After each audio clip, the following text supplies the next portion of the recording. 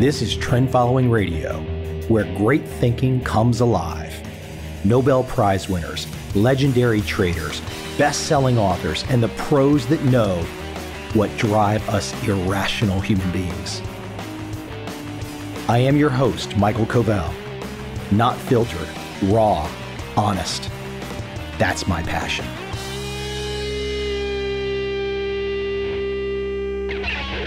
As we roar into the holiday season, and I jet around the world on my private Gulfstream, looking down upon the proletariat. Not exactly. Close, but not exactly. Now I'm just talking a little shit to open this podcast up. A little best of for the holiday week here. I want to reach back into my archives and pull out an Annie Duke episode. The professional poker player turned risk betting maestro. Plus, a great series of excerpts from Charlie Munger and Warren Buffett. Timeless wisdom that if you forget, that's why you're listening right now. Because I'm here to remind you, during the holiday season of 2019, there are timeless pieces of insight that none of us can afford to forget, or we will just become broke and stupid. Without any further delay, let's jump right into a little Annie Duke, a little Charlie Munger, and a little Warren Buffett.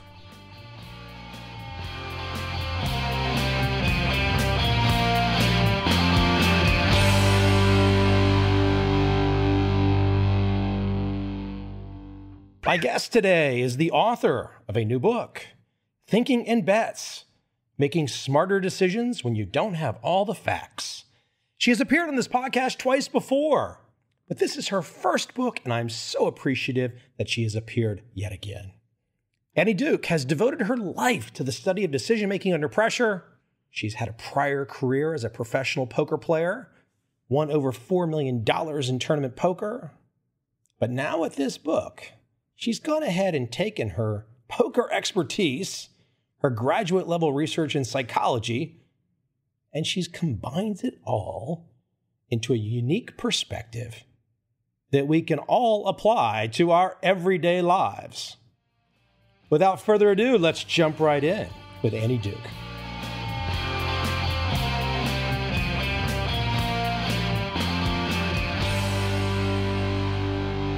So, Annie, I must offer the congratulations. You have had quite a few achievements in your life already, but I have a sneaky suspicion that this book stuff is going to raise the profile in a way that even you might not expect. I'm not predicting, nor do I know what that raising of profile will be, but considering the content, which covers so many areas, so many walks of life, I have a sneaky suspicion in a year's time, if we chat again, you're going to be like, yeah, that was a real game changer. I hope so. I mean, that's why I wrote it, not with the idea of game changer, but this is material that I've been thinking about in some form or another since the late 80s. Really, I mean, if you count my graduate school experience, but then in a really formalized form since really 2002, since I was asked to give my first talk to a group of options traders. What I really love about that is that when you're giving talks and you have to deliver it sort of spoken word and you're getting immediate feedback from the audience, you figure out a lot of stuff that you thought you knew that you didn't know because you can't actually express it coherently. That is such an amazing process to sort of hone down and figure out how to communicate these complex concepts in a way that people can really digest them. After having done that for 10 years, I really resolved that I was going to write this book. So this is really the product of that work, which I'm really excited about. No, we've actually kind of talked about it briefly on prior episodes. Going through your acknowledgments, I was thinking, how many folks have I had on this show? Well, your brother's not been on this show, but I've interviewed your brother, Dan Ariely, Colin Cameron, Phil Tetlock, Gabrielle Ottingen. She was one of my favorites because I don't know, there was something about her content, her voice. By the end of that episode, I was like, can I come be your grad student? I just wanted to go to her class. She's amazing. And what I love about her is that in the midst of boom and craze about positive psychology, she was this very dissenting voice with very real and robust data And she's very passionate about that data and what it says. And she's amazing. The data really gets at so much of the foundation of this work that you've put together. Before I jump into the work, I want to ask something. I don't think you wrote about it in the book. It's a great example, in my humble opinion. But I'm watching an entire generation right now. Let's say this is 20 to 35, roughly. I think this might be what they call the millennial generation. And as a guy who's written some trading books, I'm watching an entire generation go goo goo gaga over cryptocurrencies, over weed stocks. And what's really interesting is that the very topics that you talk about, which are like foundational to making decisions for what they are putting their money into, what I am seeing just on a kind of cursory analysis is literally across Facebook, no comprehension. These aren't necessarily unwise or, dumb people, but literally no comprehension of the types of issues that you're putting in your book, starting with the big picture of like, hey, it's a bet. And you've got to be thinking that this bet might not turn out exactly as you expect. I have to agree. I was actually asked about what I thought about cryptocurrency recently. I'm just going to say I haven't looked at it that much. It's not something that I'm particularly interested in getting a big knowledge base about. I'm probably not going to, I have no plans to invest in it. I have other things that I'm putting my knowledge base for. But the thing that I said to your point was, well, I haven't really researched it much. But if I had to give sort of the cursory opinion about it, the minute I saw McAfee start saying it's impossible for cryptocurrency to bubble, I would be very cautious for exactly the reasons that you just said, which was sort of across, my knowledge of cryptocurrency is coming from some cursory articles that I've read, but really seeing what people are saying in the cryptocurrency community on Twitter to each other. And it seems to be a really big echo chamber, a lot of confirmation bias, a lot of bandwagoning. I just don't seem to see a whole lot of dissenting voices saying, hey, wait a minute, this is high volatility. And the other thing that I think is really interesting about it is that I see a lot of tribalism with cryptocurrency. Like, I'm a Bitcoin person, but I'm this other person. And now I'm going to, because I'm into Bitcoin, I'm going to run down your cryptocurrency. And then the people in the other cryptocurrencies are running down this other cryptocurrency.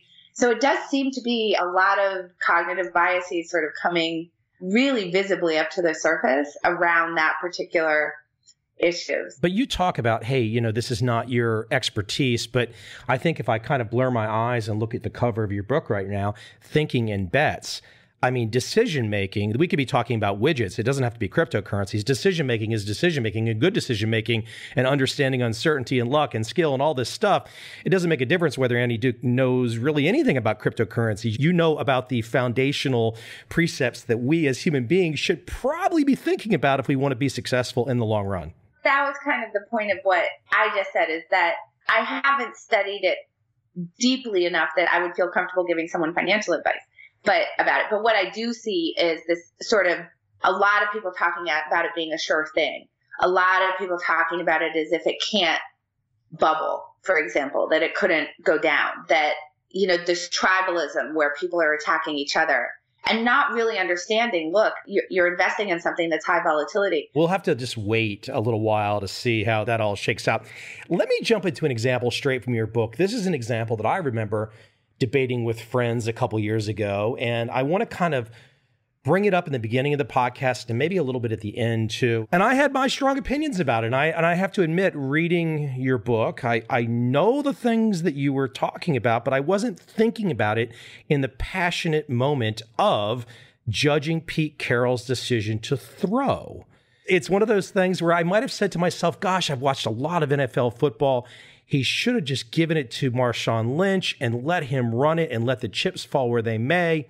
But there's a different way of looking at this, and I have to acknowledge that the way you lay it out is probably the way that we all should be thinking about it. Let me just remind everybody of the decision that you're talking about. I'm sure that people in Seattle remember it and people in New England remember it, but there's 26 seconds left in the Super Bowl in 2015, and the Seahawks are on the 1 yard line. They are 4 points behind. Now, it's important to know that the Seahawks have only one timeout here. And that's just an important detail. Now, obviously, Marshawn Lynch at this time is considered to be the best running back in the NFL. In general, people were expecting that Pete Carroll was going to call a run play. Russell Wilson was going to hand the ball off to Marshawn Lynch and try to drive it across the goal line. He didn't do that. He called for Wilson to pass the ball. And as pretty much everybody will remember, the ball then got intercepted in the end zone. End of the game, Patriots won. And maybe you could recall for me some of the headlines from the next day. Pete Carroll doesn't know what he's doing, et cetera, et cetera. I think it was a lot of worst call in Super Bowl history. There were a lot of big exclamation points. I think the word idiot was used in some, actually I think it was effing idiot in one of the online sites. So people were really, really, really, really upset about this call. They really thought that it was absolutely the worst call. I actually opened the book with this particular situation, with this particular anecdote.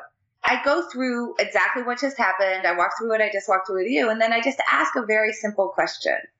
What do you think those headlines would have looked like if the ball were caught in that end zone? Genius. He's a genius.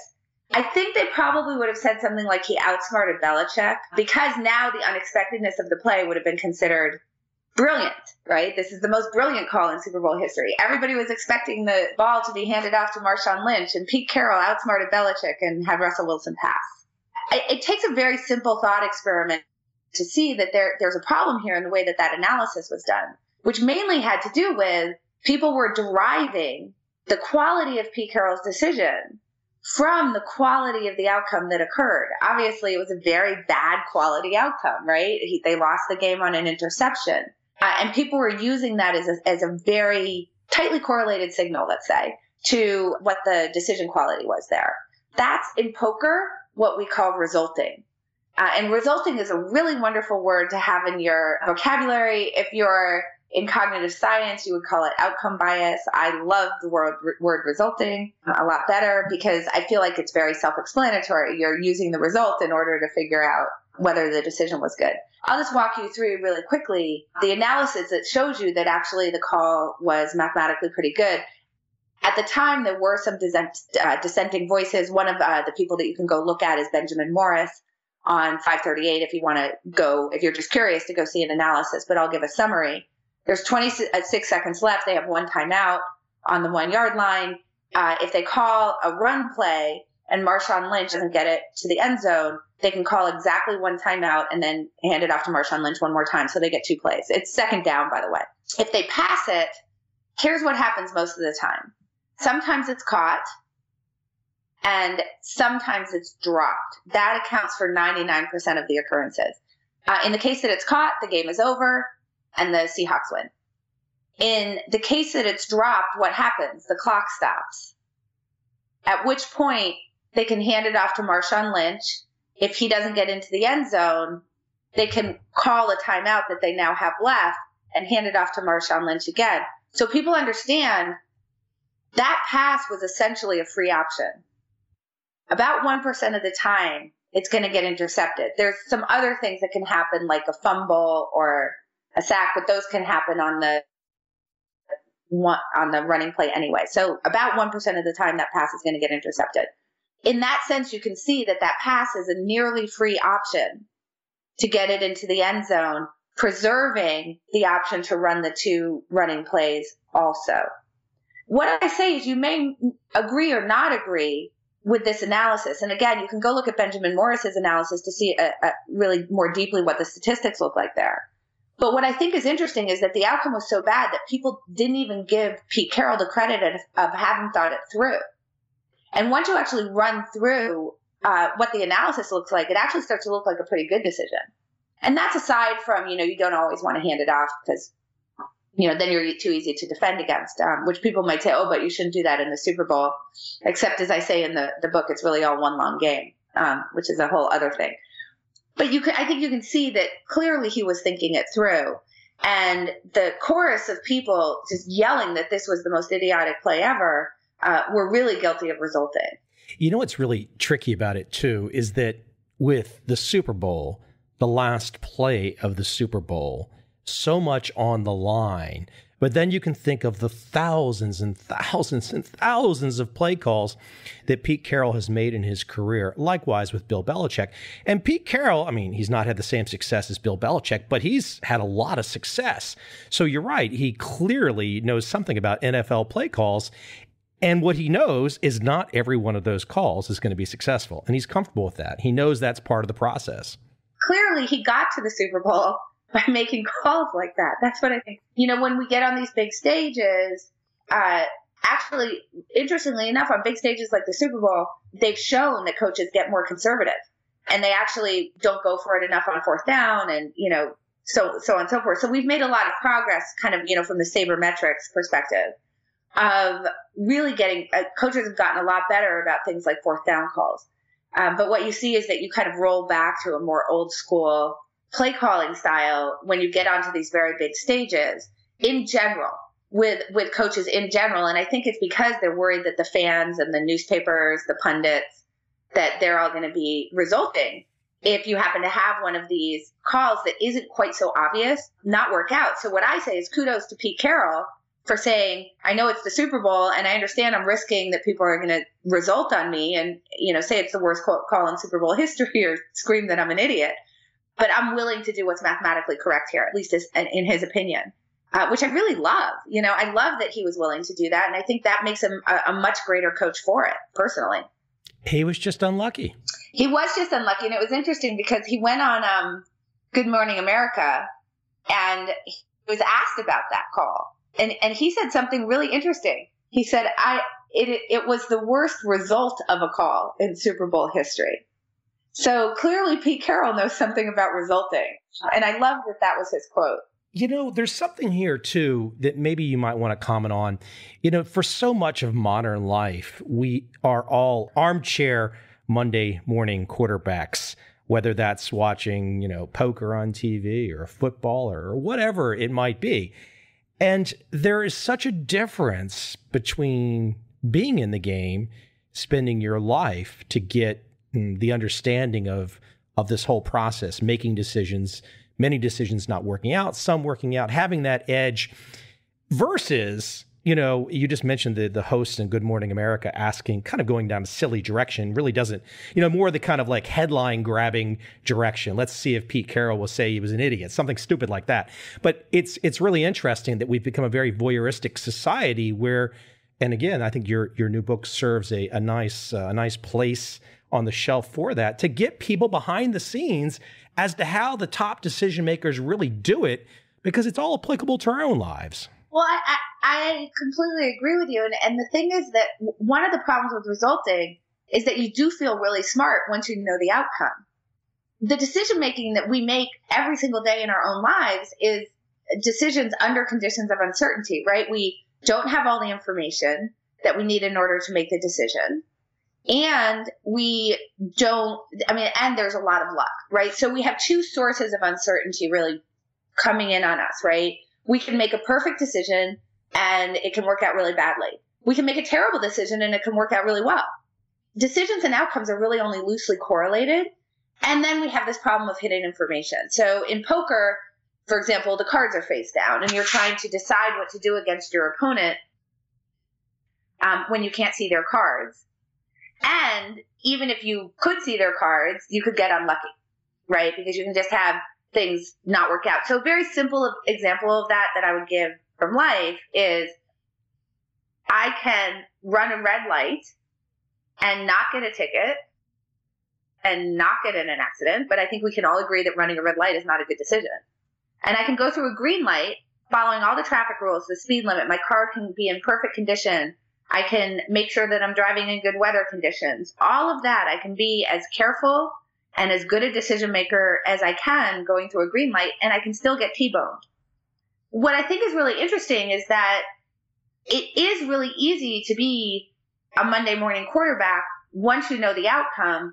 If you make this mistake of saying, well, I know the outcome, so therefore the decision must have been bad, or I know the outcome, so therefore the decision must have been good. And what I really argue in the book is that that's not a bad strategy if you're playing chess, right? So if I were to say to you, hey, you know, Michael, what's the worst decision that you made in the last year? and you were a chess player, it would kind of make sense for you to go back and find some game that you just lost in spectacular fashion. And then go find the errors that you made in there, because surely if you lose a game of chess, you made some bad decisions in there. We know that. And the reason for that is that chess, very much unlike life, is a game that doesn't have any hidden information. You can see all the pieces. And it has very little luck. It has a little bit of luck, but very little. So it's a lot easier to kind of do that derivation from the way that the game turned out. But in poker, that's a really bad thing to do. Just because I lost a hand does not mean I played it poorly. And just because I won a hand does not mean I played it well. And if I make the mistake of connecting those together too tightly, my decision-making is going to be really messed up. I'm not going to learn well from the way that things are turning out. I'm not going to use my experience very well to become an expert. And I think that part of the problem is that in life, we treat it like we're playing a game of chess when we're not. We're playing a game of poker. And one of the things you can imagine for me is that you see all of these things of, oh, he's playing three-dimensional chess, right? I mean, this is how we say, like, oh, look at what a smart decision maker is. He's playing three-dimensional chess. It kind of does. It's meaningless. Yeah, I mean, that's right. I want to yell to the world, like, no, if they're a really good decision maker, they're not playing three-dimensional chess. They're playing three-dimensional poker. Take that for a second as we talk about poker, and we've talked about poker on prior podcasts. But for those out there, they might say to themselves, "Oh, it's just a game." Da da da da da. However, and you go in this direction in your work, and I kind of love it. I didn't really know that connection myself. Game theory modeling poker. Why don't you explain that? This is actually a fun thing I do when I give my talks. So I do keynotes, I do corporate retreats. I do deep dive consulting also, where I might go into this, but in the keynotes, I always go into this. So I always ask the audience, hey, does anybody in the audience know who John von Neumann is? And, and I'll speak to pretty large audiences, and I'll get like a hand or two will go up, which is fine because not a lot of people know who he is. Then I'll follow the question with, okay, that's average for the audiences that I talk in front of. Does anybody know who John Nash is? And now I'll get a few more hands, and then I'll ask if anybody knows who Russell Crowe is, and then of course I get the whole audience raise their hand. And then I'll say, okay, so has anybody seen the movie A Beautiful Mind? And then okay, and now I'll walk them back from that. So A Beautiful Mind was about John Nash, who, as your listeners might recall, Nobel laureate in the field of game theory, famously schizophrenic, but brilliant mathematician. And he studied at the Institute for Advanced Study, and his mentor was John von Neumann.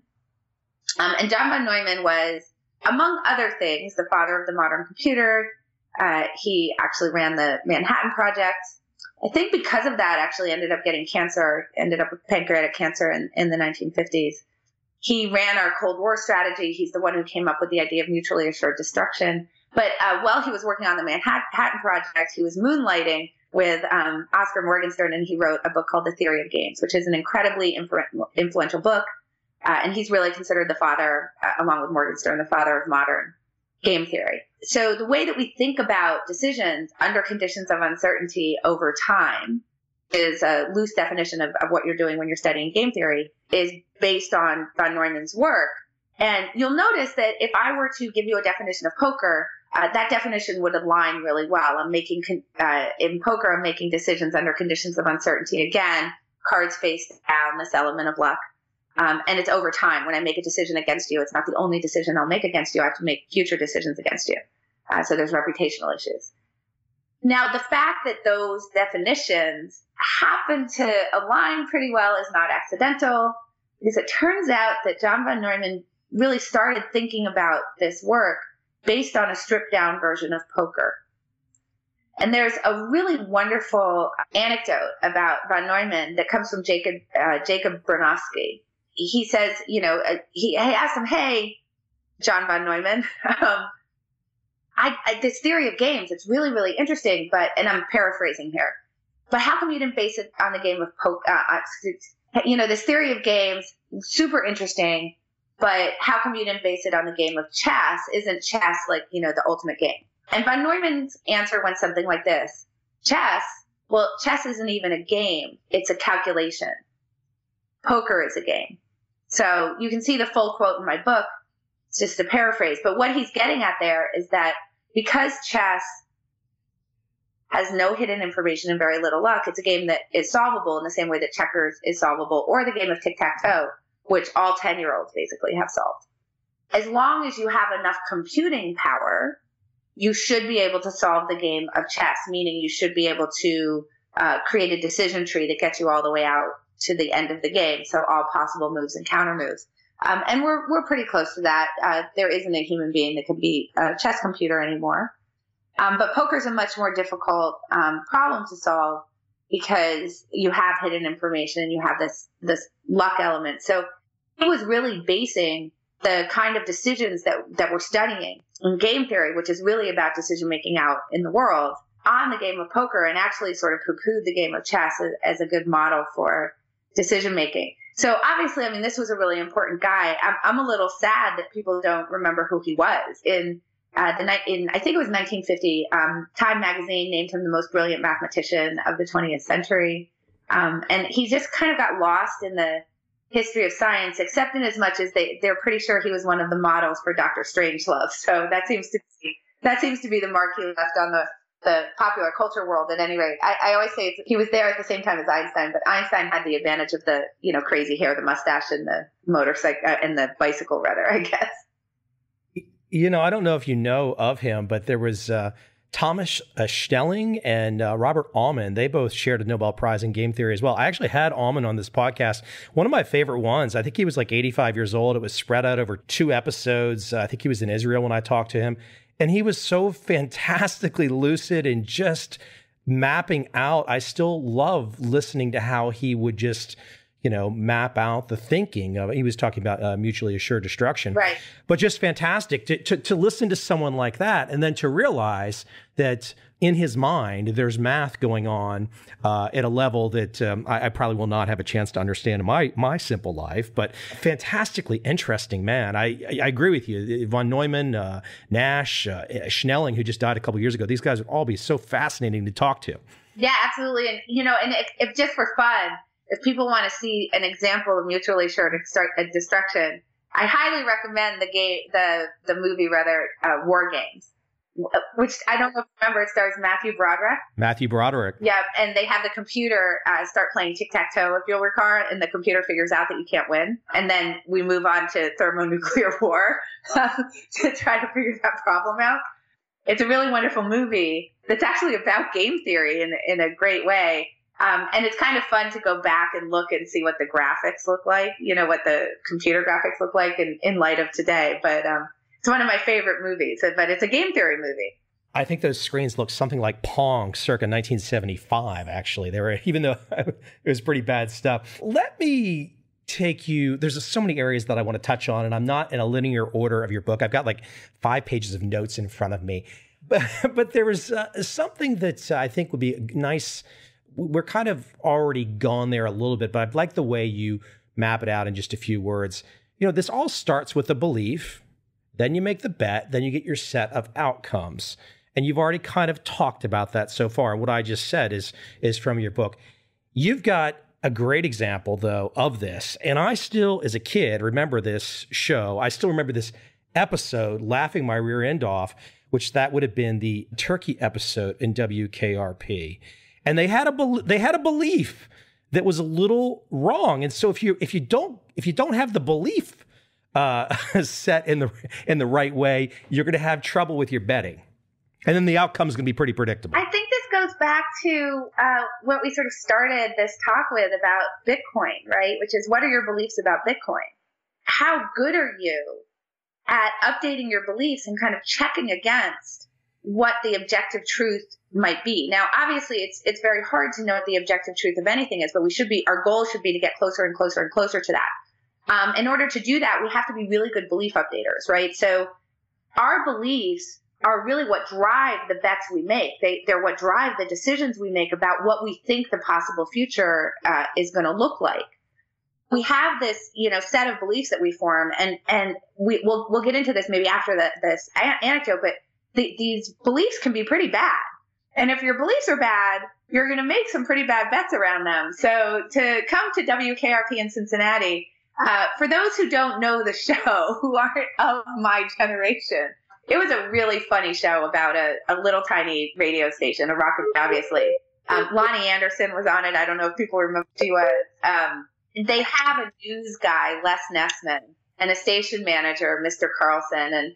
And because it's, of course, a rock station, they're sort of they're the foils, right? They're sort of bumbling. Les Nessman is very uppity and Mr. Carlson is very bumbling. But Mr. Carlson decides he's got this amazing idea that he's going to do as a Thanksgiving promotion. And Les Nessman is going to be out, on the scene. And this is a promotion that's going to occur over at a mall. And Les Nessman is reporting. And he's like, and he hasn't been told by Mr. Carlson what this Turkey Day promotion is going to be. So he's out at the mall and he's reporting and he's saying, okay, everybody's gathering, everybody's ready for the promotion. Oh, there's, a helicopter overhead. This is really exciting. And then it just turns into mayhem and chaos as he says, wait, something's coming out of the helicopter. Wait, oh no, it's turkeys being thrown out of the helicopter. And of course, the turkeys are just raining down on the people below and smashing into cars and not flying. Not flying. Exactly.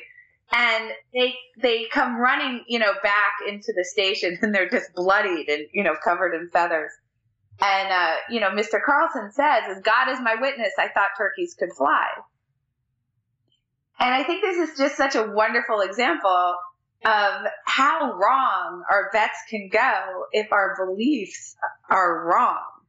And that, that's something that we all need to remember, is that whatever we're betting on, whatever decisions we make are driven by the beliefs we have. So we would do well to always be double checking those beliefs. So that's a great word, double checking.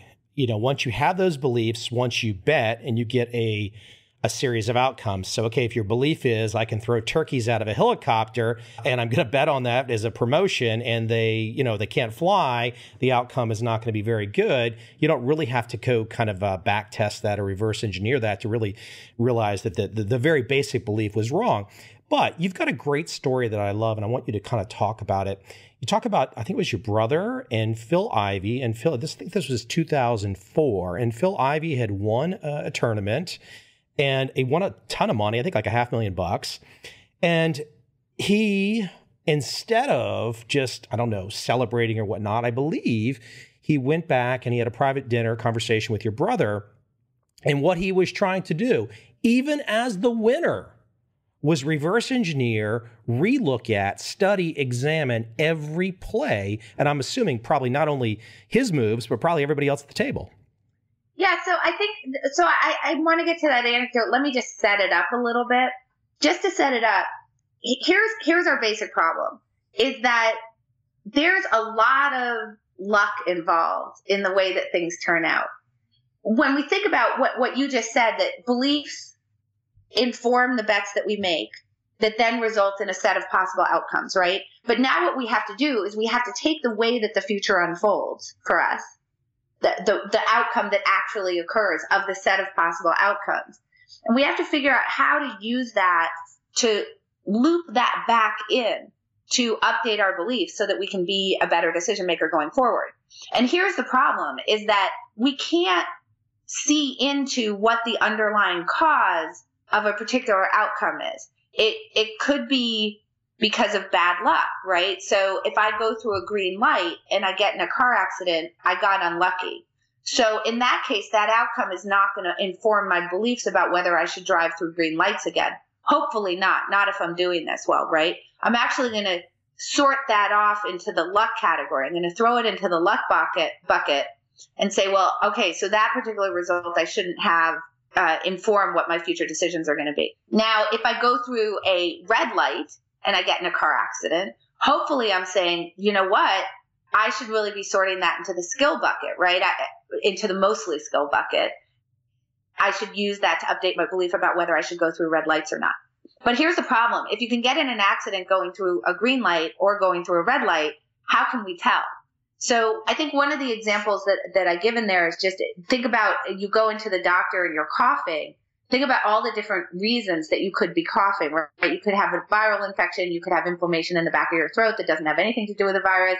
You could have some sort of bacterial infection. You could have cancer. You could have a neurological problem. You could have allergies.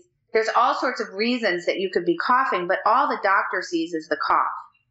And to a layman, they're all going to look relatively the same. So how do you now sort through when someone's coughing and try to go and derive what the underlying cause of the cough is? And that's actually a really hard problem. And to make it worse, there's very few outcomes that are solely luck or solely skill. Normally, it's some sort of combination of the two. And we're trying to sort of sort out what was it that was in our control, which would be in the skill bucket, and what was it that really wasn't in our control in the luck bucket. And that decision, which is really a second bet that we make, right? We make this initial bet that results in a set of outcomes. And then once the outcome occurs, we have to make a second bet about what part of it was in our control due to skill so that we can then become good learners about it. And what part of it was due to luck, which we would just sort of offload, right? Hopefully we wouldn't learn very much from that. So now here's the problem.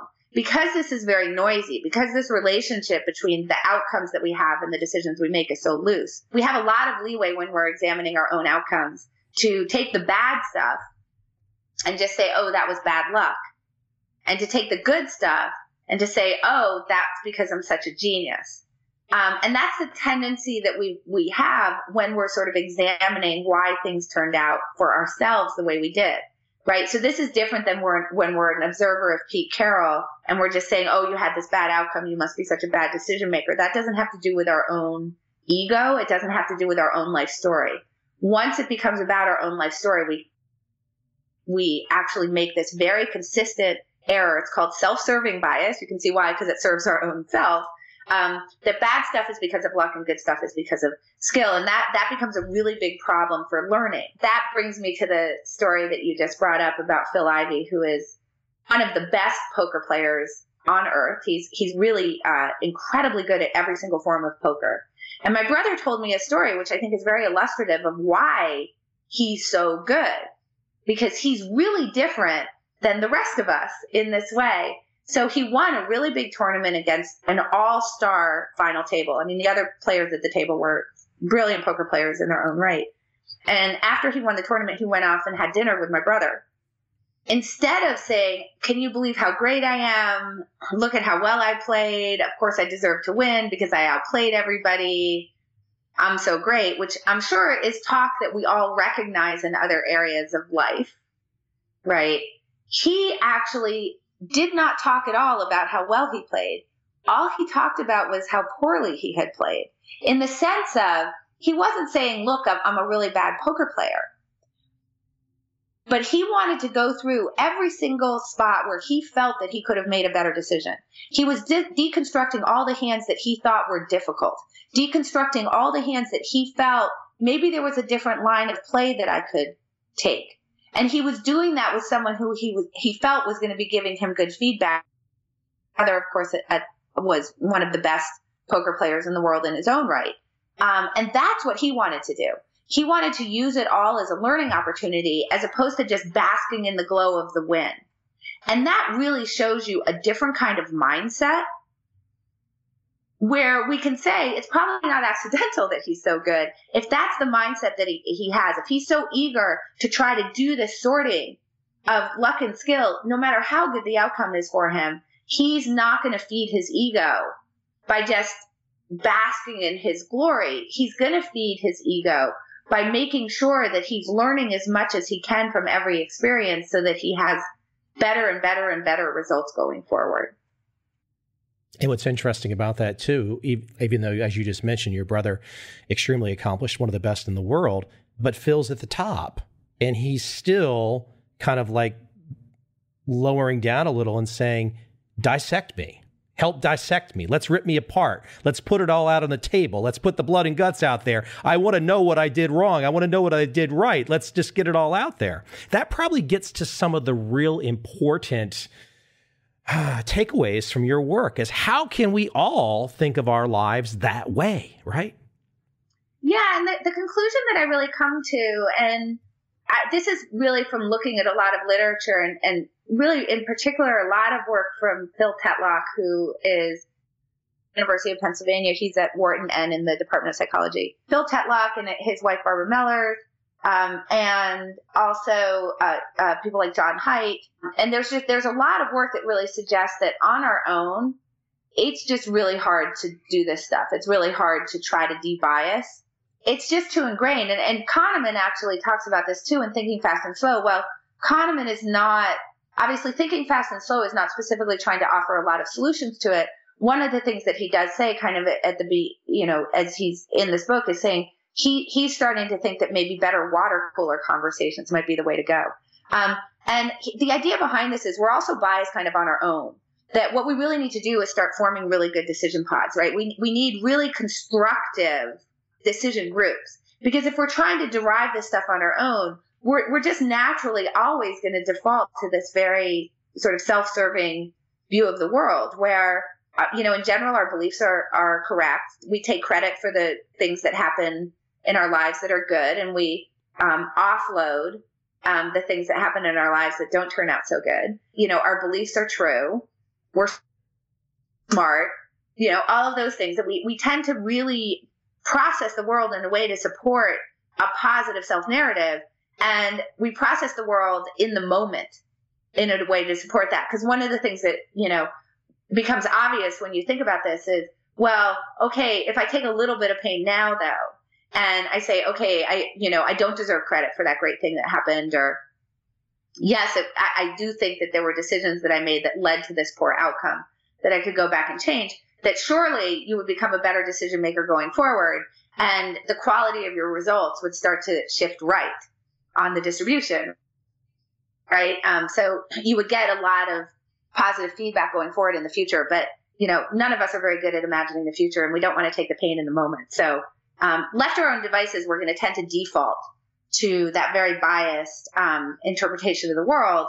It's beliefs versus facts. Exactly. Being in a good decision group is actually, I think, really the way to become better at this. And one thing that I think happens a lot is that people kind of think, yes, but isn't it true? Do I really need a really strong decision group? Because isn't it true that if I know about these biases, right, and I'm a smart person who knows how to analyze data, and I'm just generally like a super good at that stuff, isn't it true that I'm going to inoculate myself against the biases if I have this great combination of being smart and also knowing about them? Then won't I be really hypervigilant? And the answer is no. So it turns out that in a lot of ways, being smart makes it worse. Smart people tend to actually have stronger blind spots to their biases. That's from work from Keith Stanovich. And then the work of Dan Kahan at Yale shows us that being smart makes this kind of motivated reasoning actually much worse. The more numerate you are, the better you are with numbers and statistics and that kind of thing. The better you are actually analyzing those statistics in a way that will actually support your prior. And you can think about that just in terms of spin, right? I mean, who's really good at spinning a narrative that supports their own beliefs, right? I want to add something to the smart. I had a buddy who played pro baseball, and he was a pretty smart guy. He had got signed out of grad school. He had been studying psychology. But after he went through the whole process, he got to the 40-man roster. He blew out his shoulder. He was a pitcher. But he lamented something to me one day, and he said, I wish I was like Lenny Dykstra when it came to playing baseball. Not Lenny Dykstra after playing baseball, who was pretty much a lunatic, but Lenny Dykstra playing baseball, because Lenny Dykstra apparently would go up and face a guy throwing 95 miles an hour or whatever, 100 miles an hour, might strike out, might get a hit, but nothing fazed the guy, apparently. He wasn't the brightest ball, but he just was in the moment, not allowing himself to overthink it. And my friend was saying, gosh, sometimes I think maybe some of us that know too much overthink the thing. And he was pointing out this great example of a ball player who didn't. Yeah, I think that's a problem. And, I make the point in the book that if you're sending someone into the spin room, you're a politician after a debate, you're sending someone into the spin room, who are you sending in there? A super intelligent person who's really good at slicing and dicing. So, I think that we need to remember that data does not exist in a vacuum. right? It needs to be interpreted by a human being. And as you know, there's all sorts of ways you can slice and dice the data. You can come at it from different frames. You can pay attention to certain data points and throw out others, decide that they're not important. You have to think about how were they collected? How have they been aggregated? What kind of analyses am I going to do on it? All of that, we just don't realize how much we're doing that in a way that serves our own beliefs. I think that John Haidt said something to me that I think really resonated with me, which was, he said something to this effect: I've just realized that people are so biased that unless you have the clash of ideas out in the open square, we're all sort of doomed. I mean, it was a sort of a doom and gloom. We don't have the clash of ideas. We have pretty much on almost every issue these days. It seems like a partisan perspective gets in front of the idea almost every time. And I feel bad for younger people today that perhaps didn't grow up. I mean, younger people that are growing up with such a hyper-partisan world where they don't get a chance to say to themselves, gosh, I don't know anything about Annie's politics, but look at the way she plays poker. I can learn from that. And I think these days we're getting people blocked out because they don't even get a chance to get to perhaps the most important thing, which is not just partisan political opinions. That's not important. That's just whatever. Yeah, I mean, I agree. And I think that you're getting a lot of the halo effect, right? So you have the halo effect and then sort of the reverse of that, right? So the halo effect is if you're good at one thing, I think you're good at all sorts of other things that aren't necessarily related to the thing that you're good at. And then the reverse of that would be if I don't like something about you in one domain, then I'm going to dismiss you across all domains. And when we're talking about sort of what's happening in the political world, right? If I disagree with your politics, I tend to just dismiss you altogether, and sort of think your opinions have no value and you have nothing to teach me. And that's really terrifying. Hey, let me take you in a direction for a moment. I can see in your book, and I know from prior conversations, you were very much going down the academic path. If a family member, if a brother, and if not, maybe his buddies did not bring you into the poker tables, you might have gone down a completely different path. But of course, for this book, you've reached out to a lot of very, very strong, well-known academics, tremendous intellects. But how interesting is it for you, though, that you have this desire as a young person, you're going down this academic path, you get sidetracked, now you've kind of come back to the academic path, but you've got this interesting experience in your holster that I don't know any other academics that probably have this in their holster, right? I mean, what a cool real life direction to detour and then flip it back and come back later in life. Fun, huh? For a long time, I kind of felt like, oh, look, I'm circling back. Right. So for your listeners, I retired from poker in 2012 and really started doing this kind of work full time again. Here's the sort of timeline, right? So hold on. Do you like that description or are you kind of pushing back a little bit? I'm actually going to push back on that description of kind of circling back because I'm going to make the argument that I never left. And here's why. So, I'm in graduate school. I'm going off to give my job talks. I actually end up with a physical illness that causes me to have to delay going out onto the job market for 1 year. In academics, obviously, there's a season for going out onto the job market, right? So now I have to wait a full year till the next season. And it's during that time that I start playing poker, as I'm taking that time off to get healthy. I joke that my break turned into 20 years. My brief respite turned into 20 years. In 2002, I do start doing this speaking and talking on this, but I'm fully a poker player. I view myself as a full-time poker player. In 2012, I cycle out as this more academic work starts to take much bigger place in my life. But if you had talked to me around 2012, I would have said, well, I've circled back around. I've come back home to what I was doing in the first place. But then really, I think through a lot through the process of this book, what I realized is actually I never left. When I was in graduate school and I was studying cognitive psychology, and specifically I was studying language acquisition, which seems like, whoa, that seems kind of far afield from poker.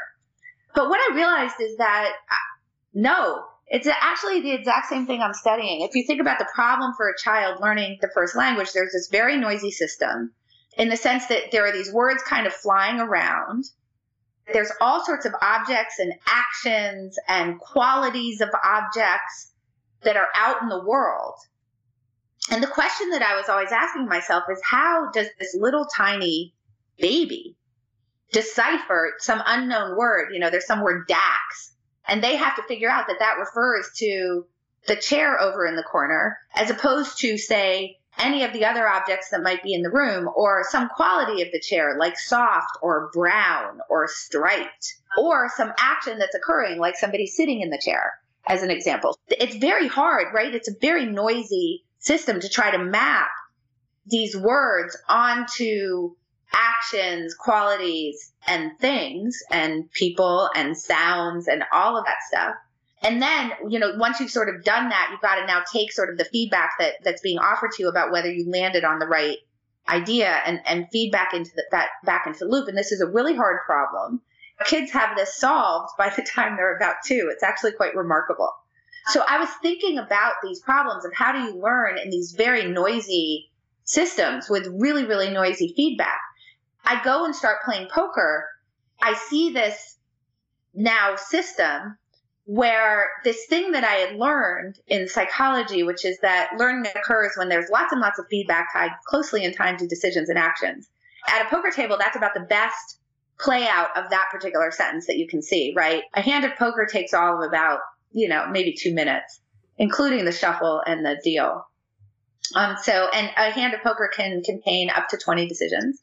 Lots and lots and lots of actions and decisions are occurring in a compressed period of time. And you're getting feedback right away, right?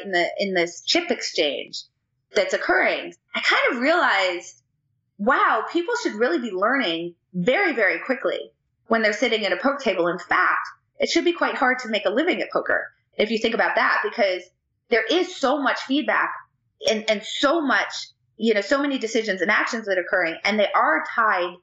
You're getting the feedback within 30 seconds. I mean, this is about as fast as you can get feedback on a decision. But what I saw was that I came in and I was able to win.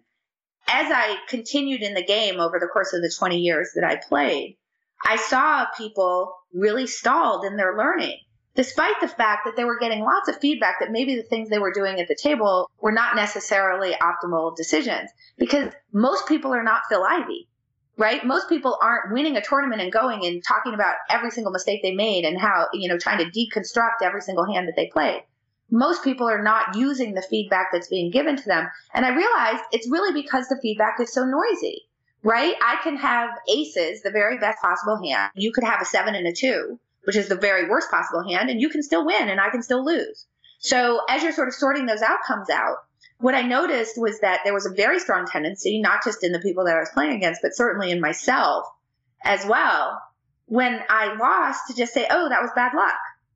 And when I won, to say, oh, look at what a genius I am. That feels pretty good to sort your outcomes that way.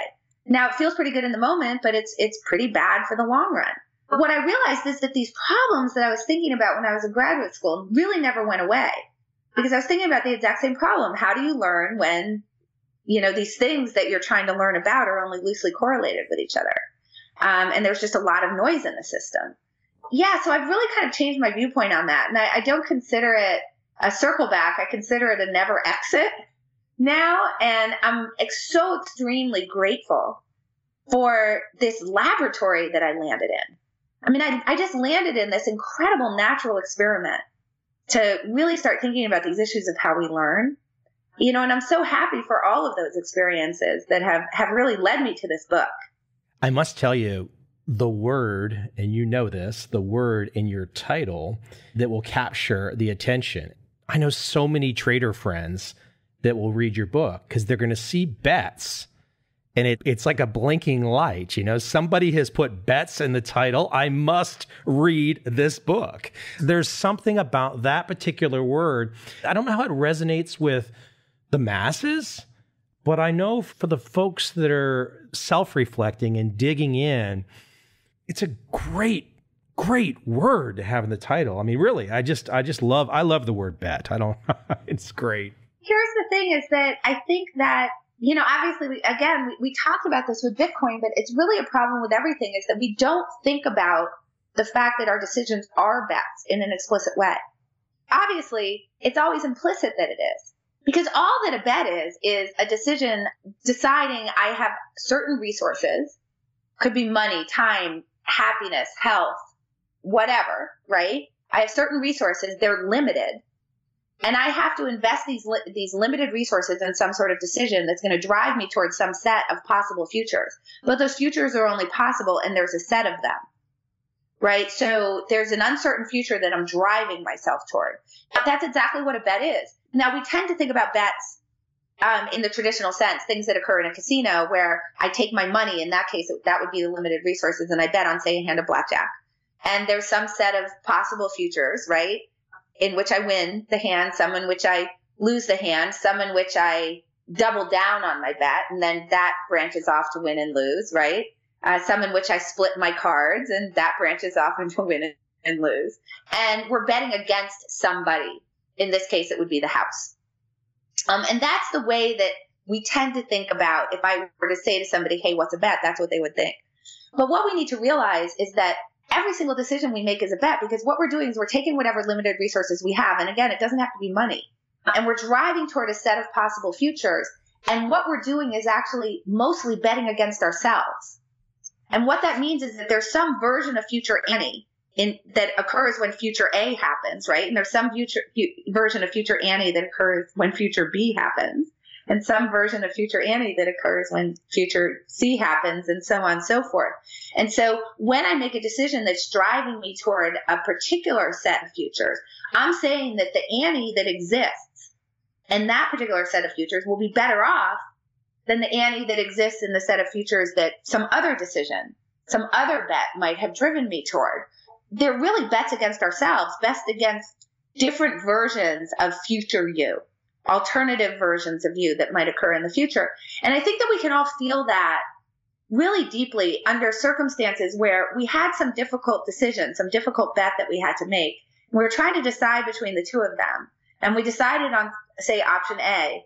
And we hurdled ourselves to a future that happened not to have worked out. And what do we all say to ourselves? Ugh, I knew it. I should have chosen option B. Why did I choose option A? Why, I should have chosen option B. And that's really that alternative future version of us saying, I told you so. You're bringing up something that's so critical, because so many people will perhaps at a basic level think of betting. Okay, I take a bet, here's a potential outcome.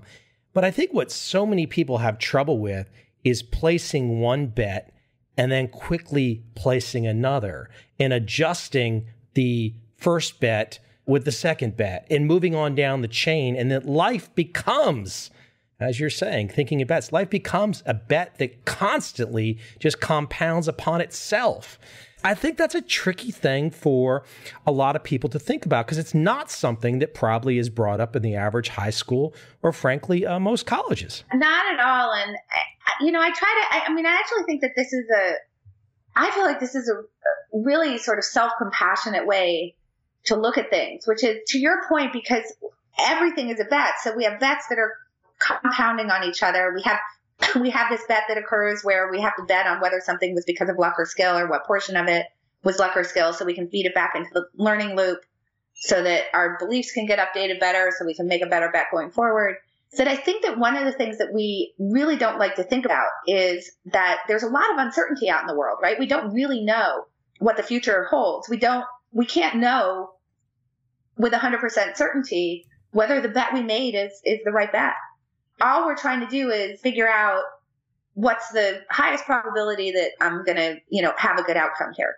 And none of it is ever 100% or 0%. And I think that that's very scary for people. One of the things that I talk about in the book is that we're very bad at saying, I'm not sure. I think partly because, when you're in school, to your point of this not being taught in school, when we're in school, and if you put I'm not sure on a test answer, you would get it wrong, right? Which is too bad, because we should be able to say, I'm not sure, but here's what I do know, and let me show you some of my work. I'm really not sure if this is right. And I think you should get extra credit for that. Because the fact is that if we were to model the world, I'm not sure is almost always the right answer to pretty much everything, right? Is this the fastest way to get to the airport? The answer would be, I'm not sure.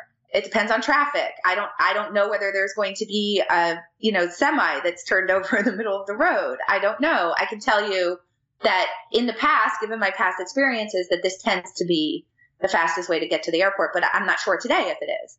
That would be a better answer for that, for example. But I'm like, when you say, I don't know, and you're comfortable with it, biologically, physiologically, there's a lot of good things happening inside of us. But that when you think you have to know, and this gets into a much extended conversation, but when you think you have to know, it's creating a stress that is unsolvable. I mean, it creates really bad things inside of us. I'm giving the quick and dirty version of what happens to us biologically, but it's true. I mean, it really creates a stress to think that you can know. You can't know. I think that a lot of the paralysis that people feel when they're making decisions is they think that they have to be certain. And it's really interesting because one of the questions I get is, well, if I approach the world from the standpoint of uncertainty, of saying, hey, I don't really know how it's going to turn out. I'm betting on it. They think, well, how do you ever make a decision then? And I said, well, that's exactly how you make a decision, because you know that you can't be certain. And so you get much better at satisficing, right? As opposed to always trying to maximize, which is really hard to do when there's hidden information and luck, right? I think you're much more willing to say, okay, I've done my homework. I've sort of figured out what I know. I've gone to the people around me who I trust, who are of the right category to give me a good opinion. I've gotten their opinion to try to check my biases, to try to check my beliefs and update those as best as I can and really kind of run the decision by them. Look, I think this is going to have the highest probability of working out. And now what's really wonderful is what you've wrapped into that is that you're uncertain. You think it's going to get you to the best place, and you've done your best work to get there. And now when it doesn't work out because you recognize that there was uncertainty in the first place, it doesn't feel so bad. And we don't put up those defensive walls now as much of, well, if it didn't work out, it must have been because of bad luck. Because we recognize that wrapped into the decision was that all we were deciding on was a set of possible futures, not one sure and certain future. And among those set of possible futures, there were futures that didn't work out so well. So we kind of thought about that in advance. We wrapped that into the decision, the bet that we made in advance. We aren't as likely to need to swat that away. It doesn't feel so bad to us because we thought about it beforehand. And when we have a good outcome, we aren't as likely to just sit there and go, well, let me bask in the glory of this because I'm so brilliant. Because the brilliance was already wrapped into the decision in the first place, and we knew that there was some possibility that that outcome was occurring. You're not a blue pill thinker. No, not at all. So now what you do is you can say, like, look, okay, so now I had these outcomes. I knew that there was this possible set. Now let me go back and look and see, is there some way that I can improve this decision going forward? Was the good outcome more or less likely than maybe I thought it was? Was the bad outcome more or less likely than I thought it was now that I have this little bit of data here, right? Because the one data point doesn't tell us enough to make really big changes, but we can start to sort of refine based on that. Now, what's really lovely about that is not just that I think we're much less likely to be swatting these things away when they don't feel good or onboarding them when they do. We're much less likely to get emotionally distressed by a bad outcome because we've wrapped it into the decision process in the first place by thinking about it as a bet, which forces us to think about it as not certain. And that's really wonderful. But also, it allows us to be actually more decisive. And I think that that's the thing that scares people about bets the most is they think, oh, this sounds like I'm just sort of like out there. What does that mean if I'm not certain? If I'm not certain that it's going to work out, it feels more like guessing. And it's like, here's the problem, though, is that you are already guessing because you can't be 100% certain of anything. That's completely impossible. So if you know that you already are guessing, but you're walking through the world pretending like you're not, pretending like you have to be certain.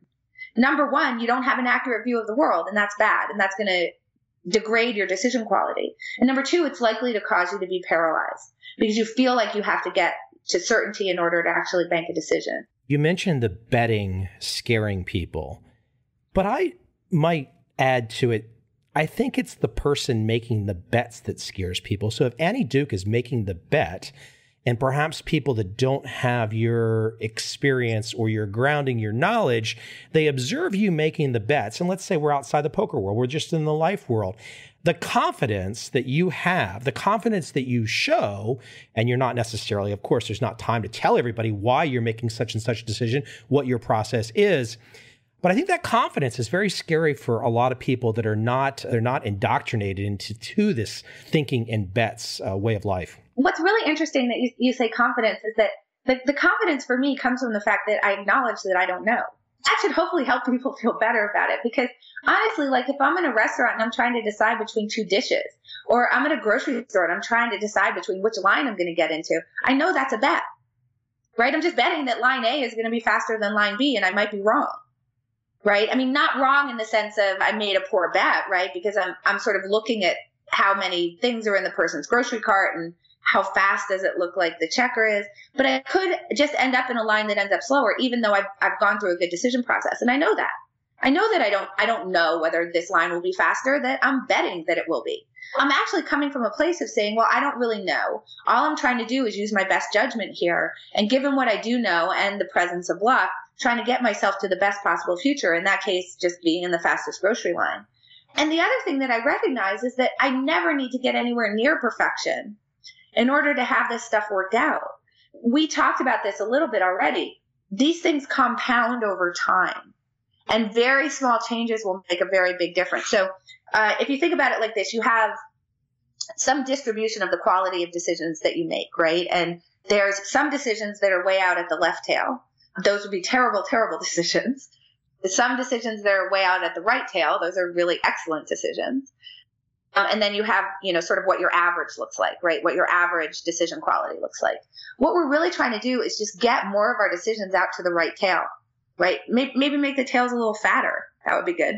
But we're just trying to get more of our decisions to be out at the right tail.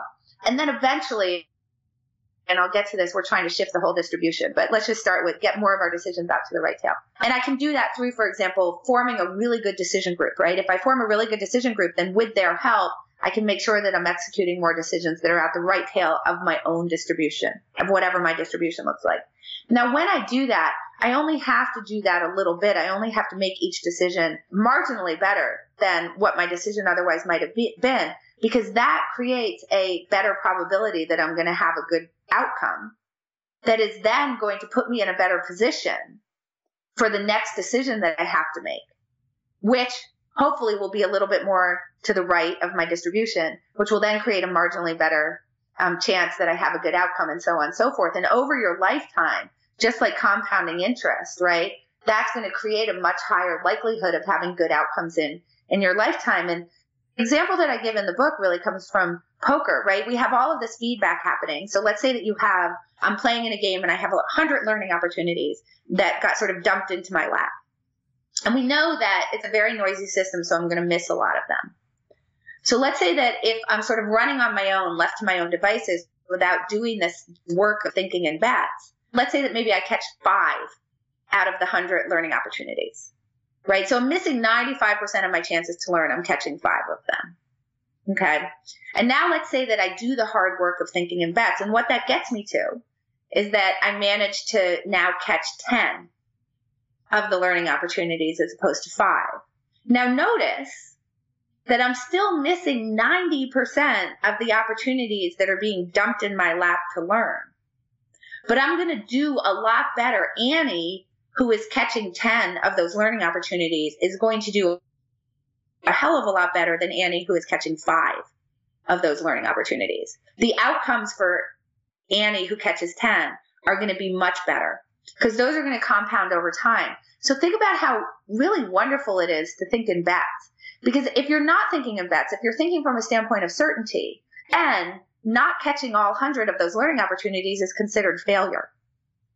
But by thinking in bets and understanding that we're just in this noisy system, sort of trying to do the best that we can to hurdle ourselves to the most likely good outcome that we can find, then Annie, who's only catching 10, is now a huge success because I'm doing better than I was before. Let me go out on a limb here with you, and I think you can comment on this because I know you've done the homework, some of your research and study. But I think this quest for certainty I would guess that for a certain number of people in the population that really get down and perhaps suffer from depression, I would suspect some of it comes from this incorrect view that they are supposed to navigate life in this certain way and that there is perfection. Whereas if someone's listening to you talk in this conversation with an open mind, they're saying, well, she seems very comfortable not knowing. Yeah, I think that that's true. And I think that if somebody looked at a particular type of therapy, like, say, cognitive behavioral therapy, I think that some of these concepts are really wrapped into that. This idea that we shouldn't be overgeneralizing, that we can't know for certain how things are going to work out, that you can't possibly achieve certainty, that when things don't work out, it's not necessarily your fault. But what has to go along with that is that sometimes it is. I mean, in the sense of sometimes there are decisions that can be improved, and sometimes the good stuff isn't because you're such a genius, and sometimes it is. So you're approaching your outcomes from a much more neutral stance. You're approaching your outcomes in a much less emotionally charged way, where what you recognize is that a single outcome really doesn't have a lot to say about what your life narrative should look like, whether that narrative of your life is positive or negative, whether you're smart, whether you're a good actor, whether you're a good decision maker. Sort of in the same sense of what Phil Ivey did, you can kind of think about it as viewing your life's outcome more from the standpoint as an observer, as to someone who is so incredibly emotionally invested in every single thing that happens to you. Because once you step back and you're sort of observing your outcomes in the sense of, okay, well, so this stuff happened. I recognize that I was betting in the first place. Obviously I was uncertain because by definition I am. It's an accurate representation of the world to say that there's uncertainty. And all I was doing was trying to get myself to the best possible future. So now this outcome has occurred, and let me observe that and try to figure out what was luck, what was skill. Notice that the emotional charge isn't there anymore, right? We can, and there's a lot more self-compassion that comes from that because we aren't getting yanked around by the momentary fluctuations, right? It allows us to step back and I think view our lives more like a happiness stock, right? Where we're playing for the long run. And what we're really trying to do is get a positive slope. And certainly if we drill down and we take a zoom lens onto what that function looks like, as we look at that happiness stock, we're going to see these momentary fluctuations, right? As we have individual outcomes, things are going to fluctuate up and fluctuate down and fluctuate up and fluctuate down. But we know that when we're investing in a stock for the long run, where we're taking a long-term position, all we're looking for is a positive slope. And what happens at 11:30 on a Tuesday is pretty irrelevant. And if we can get to that place where we're thinking about our lives that way, where we're not being yanked around in the moment all the time, it's just going to create a lot more happiness for us. It's going to make us a lot calmer, a lot less hard on ourselves. With all your wisdom, though, that you're putting in these pages, it's up against a world that's in love with social media, which is just pushing the exact opposite of where you're pushing. I think that you can be very smart about the way that you approach social media by approaching it as a way actually to execute on what John Haidt said, which is expose yourself to the clash of ideas in the public square. I think that it's really bad if you're on social media and you're only following people that you agree with. That's not to say that you should necessarily be following people who are at the extreme. I'm not asking you to dive yourself into the most extreme subreddit that you've ever seen. Although taking a look at that occasionally is actually quite helpful just for you to understand that those worlds exist and you should kind of understand the thinking of that. But it would be really good if everybody went and looked at their Twitter, for example, and saw if, say, they're liberal, am I only following people with liberal opinions, or am I following some people with conservative opinions? If you're a conservative, are you following people with liberal opinions? And you can really do that about anything, right? I mean, obviously, as you know, there's all sorts of different theories in investing. There are people who are really pro-Bitcoin or people who are anti-Bitcoin and cryptocurrencies, and you should make sure that you have a slate. Now, obviously, you want to get the more thoughtful people from each slate, but that's the way that I use social media. I would argue that if you were to look at my social media, it would be very difficult for you to figure out whether I was a Republican or a Democrat. And that is by design and choice. because I think it's really, really, really important for me to be seeing both sides of any argument that I want to be thinking about. I could not agree anymore. I know sometimes in the past I've perhaps put strong views out on things, but often I'll go back and just delete something if it was too over the top. But then I will see, even in my Twitter feed, I will see certain individuals very well known, and they will put partisan positions out on both sides, different people all the time. And it just looks tiring to me. I agree. And one of the things I like to do, so I have a newsletter that goes out every Friday, hopefully every Friday. It has so far every Friday, but I'm not certain. Let me just say that. I'm not certain it will be every single Friday, but so far so good. People can subscribe to that if they want to by going over to annieduke.com. But one of the things that I'll very often do is I'll talk about a particular thing that's happened in current events, and I'll just point people to articles that are taking different positions on it and say, go read this slate of articles. Here are these people. They're on this side of the argument. Here are these people. They're on that side of the argument. Just go take a look at what people are arguing on both sides. My newsletter is really taking this kind of approach that you see in the book, and applying it to current events that, are happening, that week or in the past few weeks before I put the newsletter out. And, a lot of what I'm doing is just pointing people to opposing positions so that they can go read for themselves what a sane person on one side is saying and what a sane person on the other side of the argument is saying. Because I think it's really important to understand, like, one of the things I say is if you have two people who are equally informed, who hold opposing but very, very extreme positions on some topic, and they're equally informed people, we know that the answer has to be somewhere in the middle. We just know that by definition, right? I mean, if you think about it mathematically, I think it's really important to be looking at that so that you can start to get a more moderated view of the world, because the extreme of something is almost never true. The only way that the extreme opinion could be true, let's say we disagree and I hold a very extreme opinion, you don't, is that I have all the information and you have zero. Right? Now we can assume that it's going to be much closer to what my view is in terms of what the actual truth is, what the objective truth is. But when you have two people who are equally informed clashing in that way, we know that objectively speaking, just from a mathematical standpoint, the answer is going to lie somewhere in the middle. And the problem is that if you're only reading the person on one side, your opinion will become radicalized, because they are going to present an argument that sounds very logical. They're going to present an argument that has lots of facts. That's that spin problem. How are you slicing and dicing the data? Right? And when you're looking at that one person who's extreme on one side, who's smart and informed, slicing and dicing the data, they will be very convincing, particularly if you already agree with them. And you will then become much more extreme in your opinion. And now when you go with an open mind and you see someone on the other side of the issue slicing and dicing that data and offering a very logical and well thought out view of the exact same topic, you naturally will become more moderated. And that's just a more accurate view of the world. I feel so lucky to do this podcast.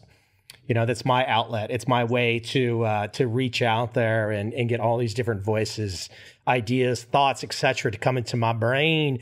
Thinking in Bets, the new book, Making Smarter Decisions When You Don't Have All the Facts.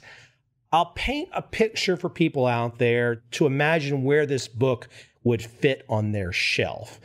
If you have Daniel Kahneman's Thinking Fast and Slow, if you have Phil Tetlock's Super Forecasting, it's in the same headspace. I think you will thoroughly enjoy it. I think it's, and of course, with Annie, you're bringing a different perspective with poker and bringing different ideas in through that avenue. So I think it's right there in that headspace. And you probably by design, I'm guessing a little bit. I think absolutely by design. Phil Tetlock is very heavily cited in the book, as you know. Kahneman is very heavily cited. Dan Ariely with Predictably Irrational gets a shout out. Another person I just want to mention, because I think he's so important to this topic about luck and skill, is Michael Mauboussin. Great. I point people in the direction of the success equation. You should have him on the show, by the way, if you haven't. I don't know if you have or not. He has already been on twice. He actually appeared on my film years ago. He is the best. He's awesome. He is so great. And he speaks really just so eloquently and so insightfully about this issue of luck and skill that, has a pretty prominent place in my book. But I do make the point that, if you want a much fuller discussion about it, you should go look at what his work is. And so I'm really thinking in that same space, as what John Haidt and Tetlock and Kahneman and Ariely and that kind of thing, from this perspective, I think, of having really been in this natural lab, to your point. And now looking back on my life saying how lucky, right? How lucky that I got sick. So I had to take that year off. I had to wait till the next season of Job Talks. And it's kind of funny because I spent a lot of time, I think, beating myself up about that one. Oh, should I become an academic? I don't know. Like, I feel like I sort of, quit right at the end, but I now consider myself so lucky to be able to take this same kind of work that fits in that same space and bring the experience of having, been in this natural laboratory for how you make decisions under conditions of uncertainty for so many years and really see what the natural behaviors of humans are under those conditions. And I'm just very grateful for those experiences. I mean, to take all the names that we just mentioned, to take this direction that you went with poker, if I'm just a guy kind of looking at somebody, looking at your career, you have built a nice moat around you. It's going to be hard for someone to penetrate that moat and say, oh, I'm just like Annie. It's going to be kind of tough, Maybe your brother could compete with you, Well, sadly, my brother doesn't have the academic background, so I have that moat around me too. But yes, my brother could certainly compete with me in terms of talking about poker. And I just want to say, look, the people that you're talking about are my heroes, and they are giants in this space that I think in. And the fact that you would say to anybody, certainly the listeners of your podcast, that my book might be able to sit right next to theirs is incredibly kind. Well, we know the content. I mean, I've got the book in my hands, and you guys were kind enough to ship me 2 to Asia. I got it from multiple sources. But look, the content, you and I know the content, and it is in that same headspace, and you do bring this unique take with the poker perspective. But it's by no means are you putting poker on every page either. It's quite different than probably our prior conversations where we did talk more poker. The book is very varied and wide. Yeah, it's just so people aren't scared of the book. It's very poker-like, actually. There's a few fun stories from the poker world that I think that people will enjoy, including one which involves somebody moving to Des Moines on a bet, which I think is hilarious. But mostly it's just setting up this idea that poker informs decision-making in a way that, say, chess doesn't, because you have this hidden information problem. And so it can inform decision-making in life in a different way. You don't need to have ever played a hand of poker in order to really get something out of the book. I just want to make that really clear. I really appreciate your enthusiasm for the book, and I'm hoping that other people will find the same enthusiasm for it that you have. It makes me feel really good, and I appreciate it. AnnieDuke.com, right? The book is going to be on Amazon, all those fun places, easily found. Annie, you will probably do number 2. I tell this to people when they come on the show and they talk about their first book. And I think sometimes people say, no, but I'm just telling you, I just sneaky suspicion. Well, I'll tell you. So the book is out February 6th. I'm really excited about. And I will tell you that I am actually working on a meeting with my agent, who I just want to give a shout out to my agent, Jim Levine, who is absolutely the loveliest person in the world and has been incredible to work with. I mean, I have had such a good experience writing this book, both with my agent and my publisher. And, I've heard people not have such good experiences in those spaces. So I just want to give a shout out that it has been a dream to work with everybody involved in this book. I'm so grateful to them. And I am going to talk to him about my next endeavor, because I've already started to think about what the next book might look like, mainly because I feel like in writing this book, there was just naturally a lot of stuff that ended up on the cutting room floor, or things that I handled in a light way that I feel like could have really been blown out into something big. So we'll see. I'm not there yet, but I am already exploring. So I predict that your prediction is at least partially true. I tell you what, the blowing it out idea, my first book came out in 2004. It was around 80,000 words. The next edition got it up to like 100,000 words. I did a 5th edition of that book in 2017. It got up to 220,000 words, basically a textbook. They might not feel natural to go that heavy, but with the topics that you're in the middle of, I guarantee the audience would jump there. Well, we'll see. I hope so. I mean, I would handle it not as blowing up this particular book, but creating another book that's a companion. I tell people that I love what I do, and I love the stuff that I think about. And I have some sort of conversations about it every single day because it's really what lights me up inside intellectually.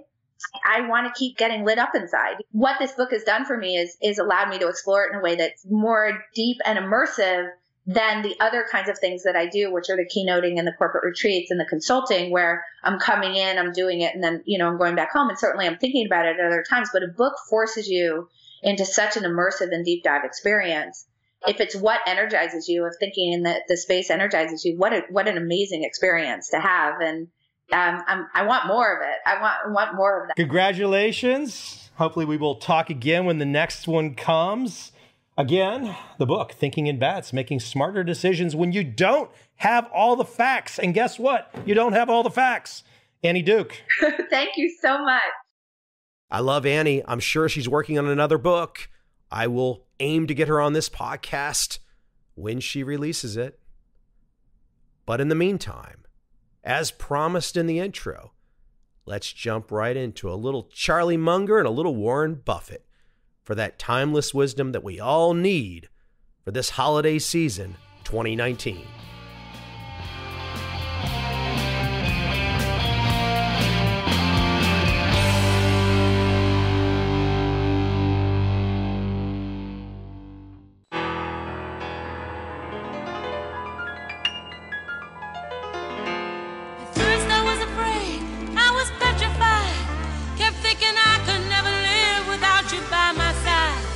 But then I spent so many nights thinking how you did me wrong, and I grew strong, and I learned how to get along, and so you're back from outer space.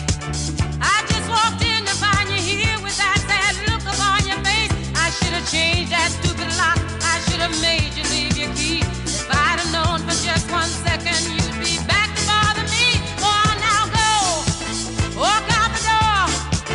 Just turn around now, 'cause you're not welcome anymore.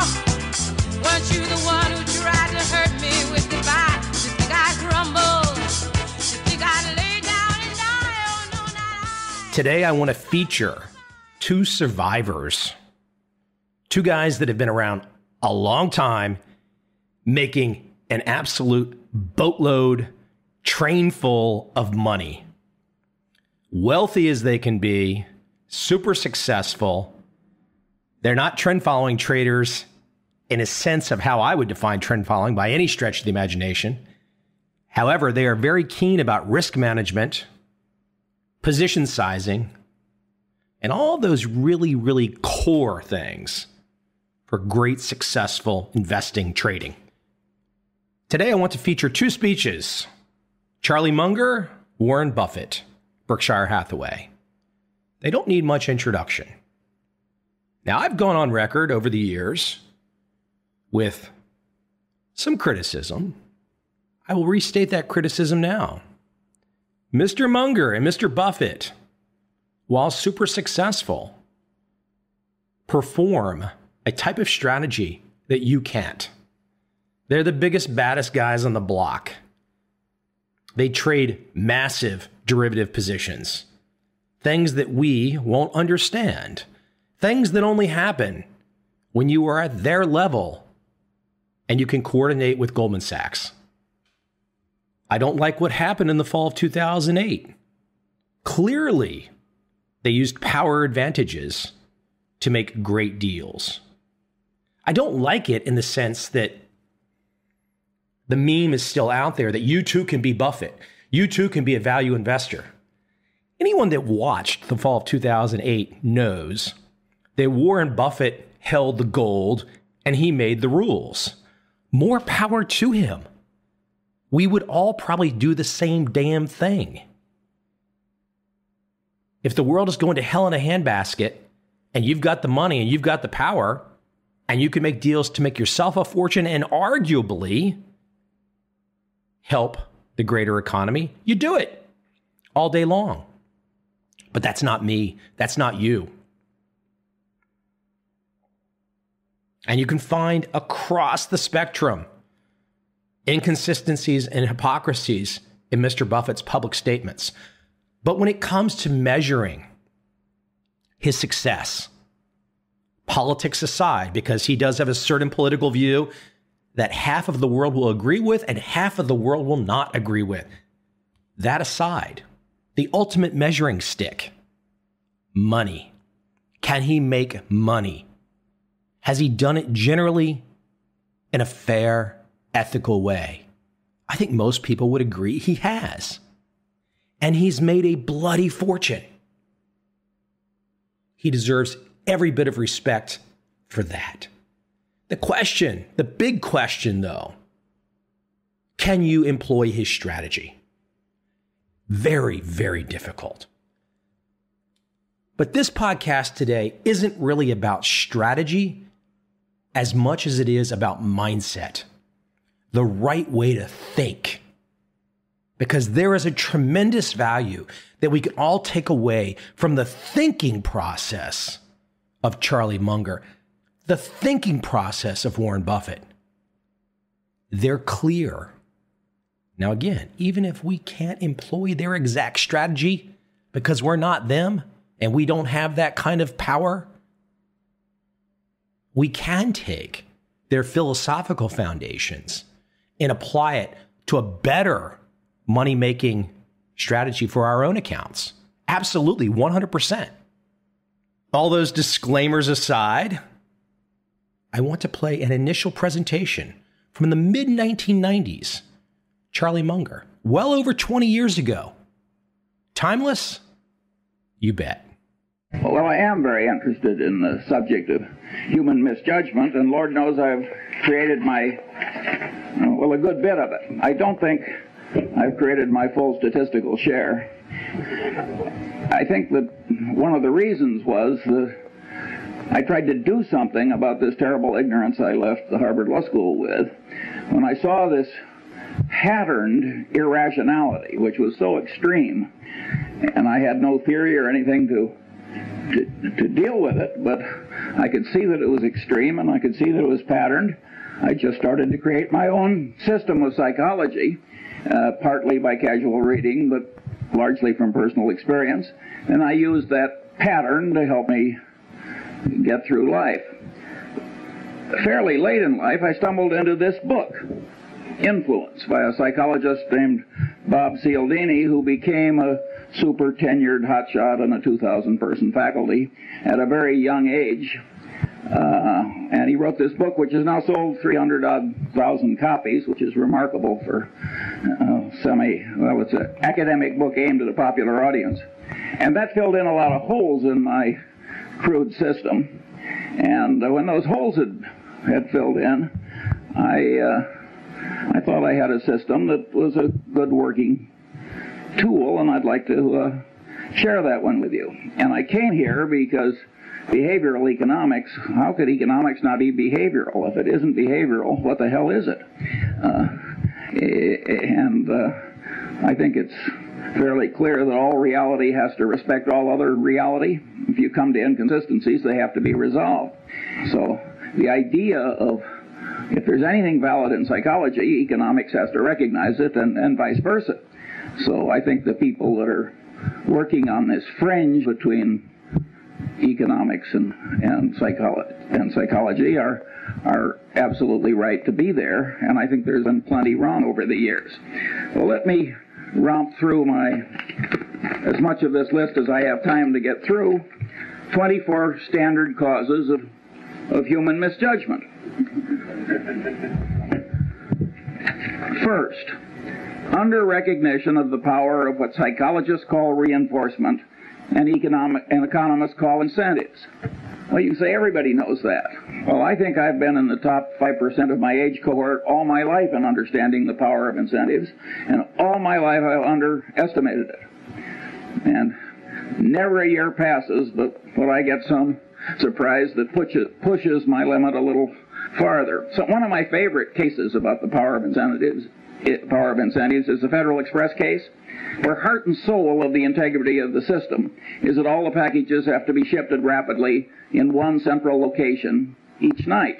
And the system has no integrity if the whole shift can't be done fast. And Federal Express had one hell of a time getting the thing to work.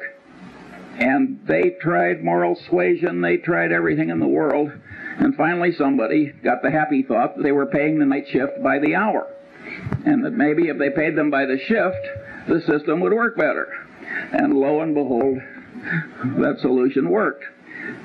Early in the history of Xerox, Joe Wilson, who was then in the government, had to go back to Xerox because he couldn't understand how their better new machine was selling so poorly in relation to their older and inferior machine. Of course, when he got there, he found out that the commission arrangement with the salesman gave a tremendous incentive to the inferior machine. And here at Harvard, in the shadow of B.F. Skinner, there was a man who really was into reinforcement as a powerful thought. And, you know, Skinner has lost his reputation in a lot of places. But if you were to analyze the entire history of experimental science at Harvard, he'd be in the top handful. His experiments were very ingenious. The results were counterintuitive, and they were important. It is not given to experimental science to do better. What gummed up Skinner's reputation is that he developed a case of what I always call man with a hammer syndrome. To the man with a hammer, every problem tends to look pretty much like a nail. And Skinner had one of the more extreme cases in the history of academia, and this syndrome doesn't exempt bright people. It's just a man with a hammer, and Skinner is an extreme example of that. And later, as I go down my list, let's go back and try and figure out why people like Skinner get man with a hammer syndrome. Incidentally, when I was at the Harvard Law School, there was a professor, naturally at Yale, who was derisively discussed at Harvard, and they used to say, "Poor old Blanchard. He thinks declaratory judgments will cure cancer." And that's the way Skinner got. And not only that, he was literary. And he scorned opponents who had any different way of thinking or thought anything else was important. This is not a way to make a lasting reputation if the other people turn out to also be doing something important. My second factor is simple psychological denial. This first really hit me between the eyes when a friend of our family had a super athlete, super student son who flew off a carrier in the North Atlantic and never came back. And his mother, who was a very sane woman, just never believed that he was dead. And of course, if you turn on the television, you find the mothers of the most obvious criminals that man could ever diagnose, and they all think their sons are innocent. Simple psychological denial. The reality is too painful to bear, so you just distort it until it's bearable. We all do that to some extent, and it's a common psychological misjudgment that causes terrible problems. Third, incentive-caused bias, both in one's own mind and that of one's trusted advisor, where it creates what economists call agency costs. Here, my early experience was a doctor who sent bushel baskets full of normal gallbladders down to the pathology lab in a leading hospital in Lincoln, Nebraska.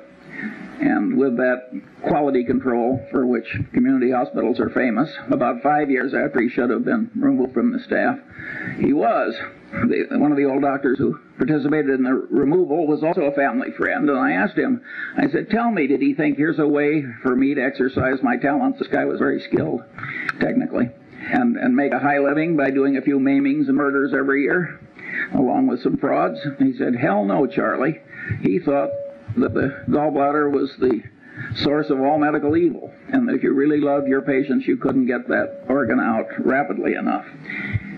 Now, that's an extreme case, but in lesser strength, it's present in every profession and in every human being, and it causes perfectly terrible behavior. If you take sales presentations of brokers of commercial real estate and businesses, I'm 70 years old. I've never seen one I thought was even within hailing distance of objective truth. If you want to talk about the power of incentives and the power to rationalize terrible behavior, after the Defense Department had had enough experience with cost-plus percentage of cost contracts, the reaction of our republic was to make it a crime for the federal government to write one. And not only a crime, but a felony. And by the way, the government's right. But a lot of the way the world is run, including most law firms and a lot of other places, they've still got a cost plus percentage of cost system. And human nature, with its version of what I call incentive-caused bias, causes this terrible abuse. And many of the people who are doing it, you would be glad to have marry into your family compared to what you're otherwise going to get. Now, there are huge implications from the fact that human mind is put together this way, and that is that people who create things like cash registers, which make misbehavior hard, are some of the effective saints of our civilization. And the cash register was a great moral instrument when it was created. And Patterson knew that, by the way. He had a little store, and the people were stealing him blind and never made any money, and people sold him a couple of cash registers, and it went to profit immediately. And of course, he closed the store and went into the cash register business with results which are so this is a huge important thing. If you read the psychology text, you will find that if they're 1,000 pages long, there's one sentence. Somehow incentive-caused bias has escaped the standard survey course in psychology. Fourth, and this is a superpower in error-causing psychological tendency, bias from consistency and commitment tendency, including the tendency to avoid or promptly resolve cognitive dissonance, includes the self-confirmation tendency of all conclusions, particularly expressed conclusions, and with a special persistence for conclusions that are hard-won. But what I'm saying here is that the human mind is a lot like the human egg. And the human egg has a shut-off device. When one sperm gets in, it shuts down so the next one can't get in. The human mind has a big tendency of the same sort. And here again, it doesn't just catch ordinary mortals, it catches the deans of physics. According to Max Planck, the really innovative, important new physics was never really accepted by the old guard. Instead, a new guard came along that was less brain-blocked by its previous conclusions. And if Max Planck's crowd had this consistency and commitment tendency that kept their old conclusions intact in spite of disconfirming evidence, you can imagine what the crowd that you and I are part of behaves like. And of course, if you make a public disclosure of your conclusion, you're pounding it in to your own head. Many of these students that are screaming at us, they aren't convincing us, but they're forming mental chains for themselves, because what they're shouting out, they're pounding in. And I think educational institutions that create a climate where too much of that goes on are, in a fundamental sense, they're irresponsible institutions. It's very important to not put your brain in chains too young by what you shout out. And all these things like painful qualifying and initiation rituals, and all those things pound in your commitments and your ideas. And the Chinese brainwashing system, which was for war prisoners, which was way better than anybody else's, they maneuvered people into making tiny little commitments and declarations, and then they'd slowly build. That worked way better than torture. Sixth, bias from Pavlovian association, misconstruing past correlation as a reliable basis for decision making. I never took a course in psychology or economics either, for that matter, but I did learn about Pavlov in high school biology. And the way they taught it, so the dog salivated when the bell rang. So what? Nobody made the least effort to tie that to the wide world. Well, the truth of the matter is that Pavlovian association is an enormously powerful psychological force in the daily life of all of us. And indeed, in economics, we wouldn't have money without the role of so-called secondary reinforcement, which is a pure psychological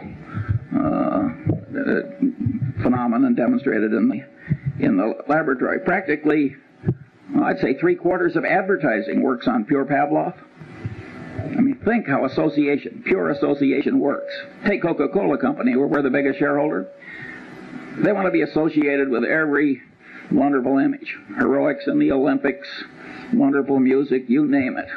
They don't want to be associated with presidents' funerals and so forth. When have you seen a Coca-Cola ad?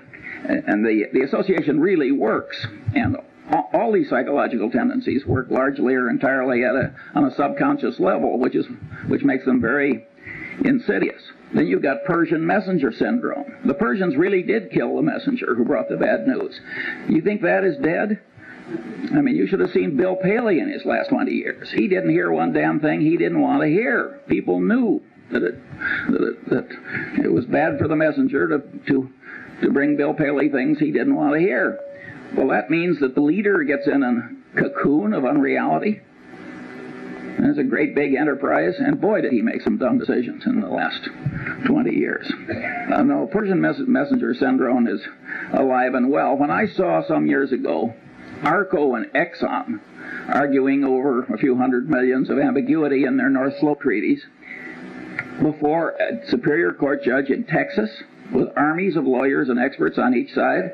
Now, this is a Mad Hatter's Tea Party. Two engineering-style companies can't resolve some ambiguity without spending tens of millions of dollars in some Texas Superior Court. In my opinion, what happens is that nobody wants to bring the bad news to the executives up the line. That here's a few $100 million you thought you had that you don't.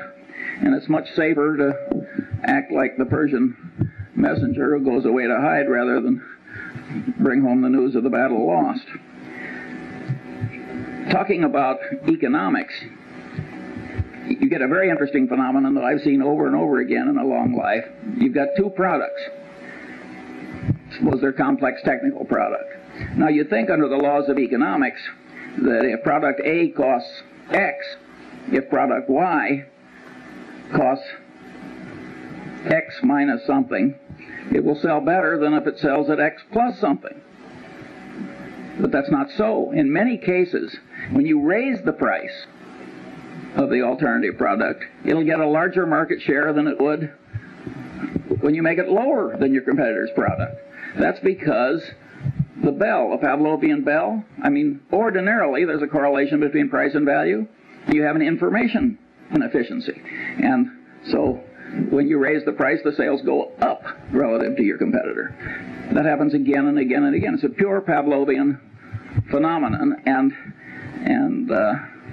you can say, well, the economists have figured this sort of thing out when they started talking about information inefficiencies. But that was fairly late in economics that they found such an obvious thing. And of course, most of them don't ask what causes the information inefficiencies. Well, one of the things that causes it is pure old Pavlov and his dog. Now you've got bias from Skinnerian association, operant conditioning, where you give the dog a reward and pound in the behavior that preceded the dog's getting the award. And of course, Skinner was able to create superstitious pigeons by having rewards come, by accident with certain occurrences. And of course, we all know people who are the human equivalents of superstitious pigeons. That's a very powerful phenomenon. And of course, operant conditioning really works. I mean, the people in the center who think that operant conditioning is important are very much right. It's just that Skinner overdid it a little. Where you see in business just perfectly horrible results from psychologically rooted tendencies is in accounting. If you take Westinghouse, which blew $2 or $3 billion pre-tax at least, loaning developers to build hotels and virtually 100% loans. Now you say any idiot knows that there's one thing you don't like, it's a developer, and another you don't like, it's a hotel. And to make 100% loan to a developer who's going to build a hotel, but this guy, he probably was an engineer or something, and he didn't take psychology any more than I did, and he got out there in the hands of these slick salesmen operating under their version of incentive cost bias, where any damn way of getting Westinghouse to do it was considered normal business, and they just blew it. That would never have been possible if the accounting system hadn't been such that for the initial phase of every transaction, it showed wonderful financial results. So people who have loose accounting standards are just inviting perfectly horrible behavior in other people, and it's a sin. It's an absolute sin if you carried bushel baskets full of money through the ghetto and made it easy to steal, that would be a considerable human sin, because you'd be causing a lot of bad behavior, and the bad behavior would spread. Similarly, an institution that gets sloppy accounting commits a real human sin, and it's also a dumb way to do business, as Westinghouse has so wonderfully proved. Oddly enough, nobody mentions, at least nobody I've seen, what happened with Joe Jett and Kidder Peabody. The truth of the matter is the accounting system was such that by punching a few buttons, the Joe Jetts of the world could show profits, and profits that showed up in things that resulted in rewards and esteem and every other thing that human being. Well, the Joe Jetts are always with us, and they're not really to blame, in my judgment at least. But that bastard who created that foolish accounting system, who, so far as I know, has not been flayed alive, ought to be. Seventh, bias from reciprocation tendency, including the tendency of one in a role to act as other persons expect. Well, here again, Cialdini does a magnificent job at this, and you're all going to be given a copy of Cialdini's book. And if you have half as much sense as I think you do, you will immediately order copies for all of your children and several of your friends. You will never make a better investment. It is so easy to be a patsy for what he calls the compliance practitioners of this life. And but at any rate, reciprocation tendency is a very, very powerful phenomenon, and Cialdini demonstrated this by running around a campus, and he asked people to take juvenile delinquents to the zoo. And it was a campus, and so 1 in 6 actually agreed to do it. And after he'd accumulated the statistical output, he went around on the same campus, and he asked other people, he said, gee, would you devote 2 afternoons a week to taking juvenile delinquents somewhere and suffering greatly yourself to help them? And there he got 100% of the people to say no. But after he'd made the first request, he backed off a little. And he said, well, would you at least take them to the zoo 1 afternoon? He raised the compliance rate from 1/3 to 1/2. He got 3 times the success by just going through the little ask for a lot and back off. Now, if the human mind on a subconscious level can be manipulated that way, and you don't know it, well, I always use the phrase, you're like a one-legged man in an ass-kicking contest. You are really giving a lot of quarter to the external world that you can't afford to give. On this so-called role theory, where you tend to act in the way that other people expect, that's reciprocation, if you think about the way society is organized. And a guy named Zimbardo had people at Stanford divide into 2 pieces. One were the guards and the other were the prisoners. And they started acting out roles as people expected. He had to stop the experiment after about 5 days. He was getting into human misery and breakdown and pathological behavior. I mean, it was awesome. However, Zimbardo is greatly misinterpreted. It's not just reciprocation tendency and role theory that caused that. It's consistency and commitment tendency. Each person, as he acted as a guard or a prisoner, the action itself was pounding in the idea. Wherever you turn, this consistency and commitment tendency is affecting you. In other words, what you think may change what you do, but perhaps even more important, what you do will change what you think. And you can say everybody knows that. I want to tell you I didn't know it well enough early enough. 8. Now this is a Lollapalooza, and Henry Kaufman wisely talked about this. Bias from over-influence by social proof. That is, the conclusions of others, particularly under conditions of natural uncertainty and stress. And here, one of the cases the psychologist used is Kitty Genovese, where all these people, I don't know, 50, 60, 70 of them just sort of sat and did nothing while she was slowly murdered. And now, one of the explanations is everybody looked at everybody else and nobody else was doing anything, and so there's automatic social proof that the right thing to do is nothing. That's not a good enough explanation for Kitty Genovese, in my judgment. That's only part of it. there are microeconomic ideas in gain-loss ratios and so forth that also come into play. I think time and time again in reality, psychological notions and economic notions interplay. And the man who doesn't understand both is a damn fool. Big shot businessmen get into these waves of social proof. Do you remember some years ago when one oil company bought a fertilizer company? And every other major oil company practically ran out and bought a fertilizer company. And there was no more damn reason for all these oil companies to buy fertilizer companies. But they didn't know exactly what to do, and if Exxon was doing it, it was good enough for Mobil or vice versa. And of course, I think they're all gone now. It was a total disaster. Now let's talk about efficient market theory, a wonderful economic doctrine that had a long vogue in spite of the experience of Berkshire Hathaway. In fact, one of the economists who won, he shared a Nobel Prize. And as he looked at Berkshire Hathaway year after year, which people would throw in his face as saying maybe the market isn't quite as efficient as you think, he said, well, it's a 2 sigma event. And then he said we were a 3 sigma event. And then he said we were a 4 sigma event.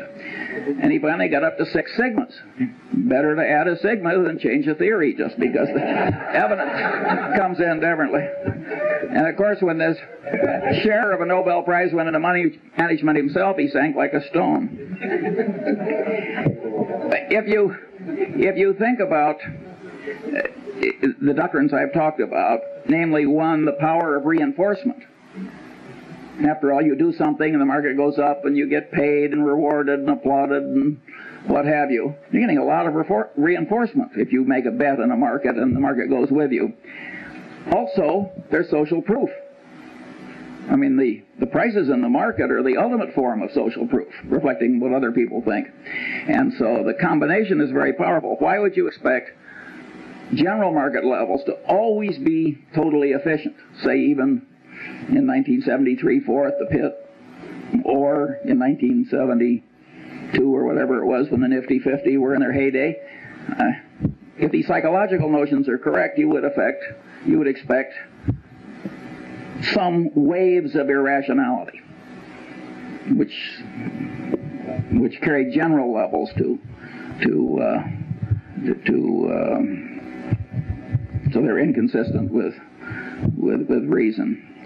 9. What made these economists love the efficient market theory is the math was so elegant. And after all, math is what they'd learned to do. So the man with a hammer, every problem tends to look pretty much like a nail. The alternative truth was a little messy. And they'd forgotten the great economist Keynes, whom I think said, better to be roughly right than precisely wrong. 9. Bias from contrast caused distortions of sensation, perception, and cognition. Here, the great experiment that Cialdini does in his class is he takes 3 buckets of water. One's hot, one's cold, and one's room temperature. He has the student stick his left hand in the hot water and his right hand in the cold water. Then he has them remove the hands and put them both in the room temperature bucket. And of course, with both hands in the same bucket of water, one seems hot and the other seems cold, because the sensation apparatus of man is over-influenced by contrast. It has no absolute scale. It's got a contrast scale in it. And it's a scale with quantum effects in it, too. It takes a certain percentage change before it's noticed. Maybe you've had a magician remove your watch. I certainly have, without your noticing it. It's the same thing. He's taking advantage of of contrast type troubles in your sensory apparatus.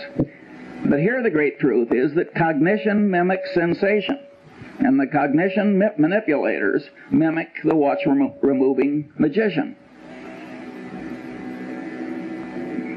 In other words, people are manipulating you all day long on this contrast phenomenon. Cialdini cites the case of the real estate broker, and you got the rube that's been transferred into your town, and the first thing you do is you take the rube out to 2 of the most awful overpriced houses you've ever seen. And then you take the rube to some moderately overpriced house, and then you stick them. And it works pretty well, which is why the real estate salesmen do it. It's always going to work. And the accidents of life can do this to you, and it can ruin your life. In my generation, when women lived at home until they got married, I saw some perfectly terrible marriages made by highly desirable women because they lived in terrible homes. And I've seen some terrible second marriages which were made because there were slight improvements over an even worse first marriage. And you think you're immune from these things and you laugh, and I want to tell you, you aren't. And my favorite analogy, I can't vouch for the accuracy of. I have this worthless friend I like to play bridge with, and he's a total intellectual amateur that lives on inherited money. But he told me once something I really enjoyed hearing. He said, Charlie, he says, if you throw a frog into very hot water, the frog will jump out. But if you put the frog in room temperature water and just slowly heat the water up, the frog will die there. Now, I don't know whether that's true about a frog, but it sure as hell true about many of the businessmen I know. And there again, it is the contrast phenomenon. These are hotshot, high-powered people. I mean, these are not fools. If it comes to you in small pieces, you're likely to miss. So you have to, if you're going to be a person of good judgment, you have to do something about this warp in your head where it's so misled by mere contrast. Bias from over-influence by authority. Well, here the Milgram experiment, as it's caused, I think there have been 1,600 psychological papers written about Milgram. And he had a person posing as an authority figure, trick ordinary people into giving what they had every reason to expect was heavy torture by electric shock to perfectly innocent fellow citizens. And the experiment has been, he was trying to show that why Hitler succeeded and a few other things. So this really caught the fancy of the world. Partly it's so politically correct. Over-influence by authority has another you'll like this one. You got a pilot and a co-pilot. The pilot is the authority figure. They don't do this in airplanes, but they've done it in simulators. They have the pilot do something where the co-pilot, who's been trained in simulators a long time, he knows he's not to allow the plane to crash. They have the pilot to do something where an idiot co-pilot would know the plane was going to crash, but the pilot's doing it and the co-pilot is sitting there and the pilot is the authority figure. 25% of the time the plane crashes. I mean, this is a very powerful psychological tendency. It's not quite as powerful as some people think, and I'll get to that later. 11, bias from deprival superreaction syndrome, including bias caused by present or threatened scarcity, including threatened removal of something almost possessed but never possessed. Here I took the Munger dog. Lovely, harmless dog. The only way to get that dog to bite you was to try and take something out of its mouth after it was already there. And any of you who've tried to do takeaways in labor negotiations will know that the human version of that dog is there in all of us. I had a predecessor on a little island where I have a house, and his next door neighbor put a little pine tree in that was about 3 feet high, and it turned his 180-degree view of the harbor into 179 3/4. Well, they had a blood feud like the Hatfields and McCoys, and it went on and on and on. And I mean, people are really crazy about minor decrements down. And then, if you act on them, you get into reciprocation tendency, because you don't just reciprocate affection, you reciprocate animosity, and the whole thing can escalate. And so, huge insanities can come from just subconsciously overweighing the importance of what you're losing or almost getting and not getting. The extreme business case here was New Coke. Now, Coca-Cola has the most valuable trademark in the world. We're the major shareholder. I mean, I think we understand that trademark. Coke has armies of brilliant engineers, lawyers, psychologists, advertising executives, and so forth. And they had a trademark on a flavor, and they'd spent better part of 100 years getting people to believe that trademark had all these intangible values too, and people associated it with a flavor. And so they were going to tell people not that it was improved, because you can't improve a flavor. If a flavor is a matter of taste, I mean, you may improve a detergent or something, but telling you're going to make a major change in a flavor. I mean, so they got this huge deprivable super reaction syndrome. Pepsi was within weeks of coming out with Old Coke in a Pepsi bottle, which would have been the biggest fiasco in modern times. Flu perfect insanity. And by the way, both Goizueta and Keogh are just wonderful about it. I mean, they just joke. I mean, they don't... Keogh always says I must have been away on vacation. He participated in every single... He's a wonderful guy. And by the way, Goizueta is a wonderful, smart guy, an engineer. Smart people make these terrible boners. How can you not understand deprivable super reaction syndrome? But people do not react symmetrically to loss and gain. Now, maybe a great bridge player like Zeckhauser does, but that's a trained response. Ordinary people, subconsciously affected by their inborn tendencies. Bias from envy, jealousy. Well, envy, jealousy made what, 2 out of the 10 commandments? Those of you who have raised siblings, you know about or tried to run a law firm or investment bank or even a faculty. I've heard Warren say 6 times, it's not greed that drives the world, but envy. Here again, you go through the psychology survey courses, and you go to the index. Envy, jealousy, 1,000-page book. It's blank. There's some blind spots in academia. But it's an enormously powerful thing, and it operates to a considerable extent on a subconscious level, and anybody who doesn't understand it is taking on defects he shouldn't have.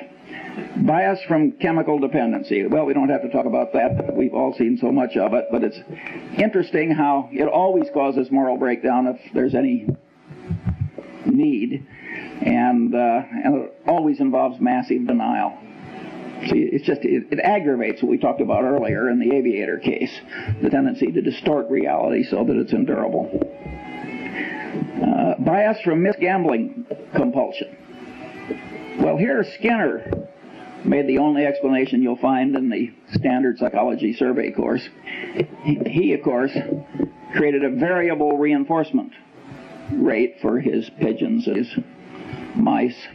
And he found that would pound in the behavior better than any other reinforcement pattern. And he says, aha, I've explained why gambling is such a powerful, addictive force in a civilization. I think that is, to a very considerable extent, true. But being Skinner, he seemed to think that was the only explanation. But the truth of the matter is that the devisers of these modern machines and techniques know a lot of things that Skinner didn't know. For instance, a lottery. You have a lottery where you get your number by lot, and then somebody draws a number by lot. It gets lousy play. You get a lottery where people get to pick their number. Get big play. Again, it's this consistency and commitment thing. People think that if they've committed to it, it has to be good. And the minute they've picked it themselves, it gets an extra validity. After all, they thought it and they acted on it. And then if you take slot machines, you get bar, lemon. And it happens again and again and again. You get all these near misses. Well, that's deprivable super reaction syndrome. And boy, do the people who create the machines understand human psychology. And if you got, for the high IQ crowd, they've got poker machines where you make choices. So you can play blackjack, so to speak, with the machine.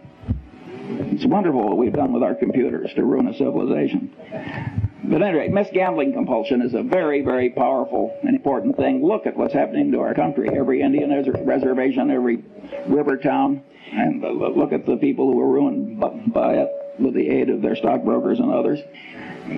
Again, if you look in the standard textbook of psychology, you'll find practically nothing on it except maybe one sentence talking about Skinner's rats. That is not an adequate coverage of the subject. Bias from liking distortion, including the tendency to especially like oneself, one's own kind, and one's own idea structures, and the tendency to be especially susceptible to being misled by someone liked. Disliking distortion, bias from that. the reciprocal of liking distortion, and the tendency not to learn appropriately from someone disliked.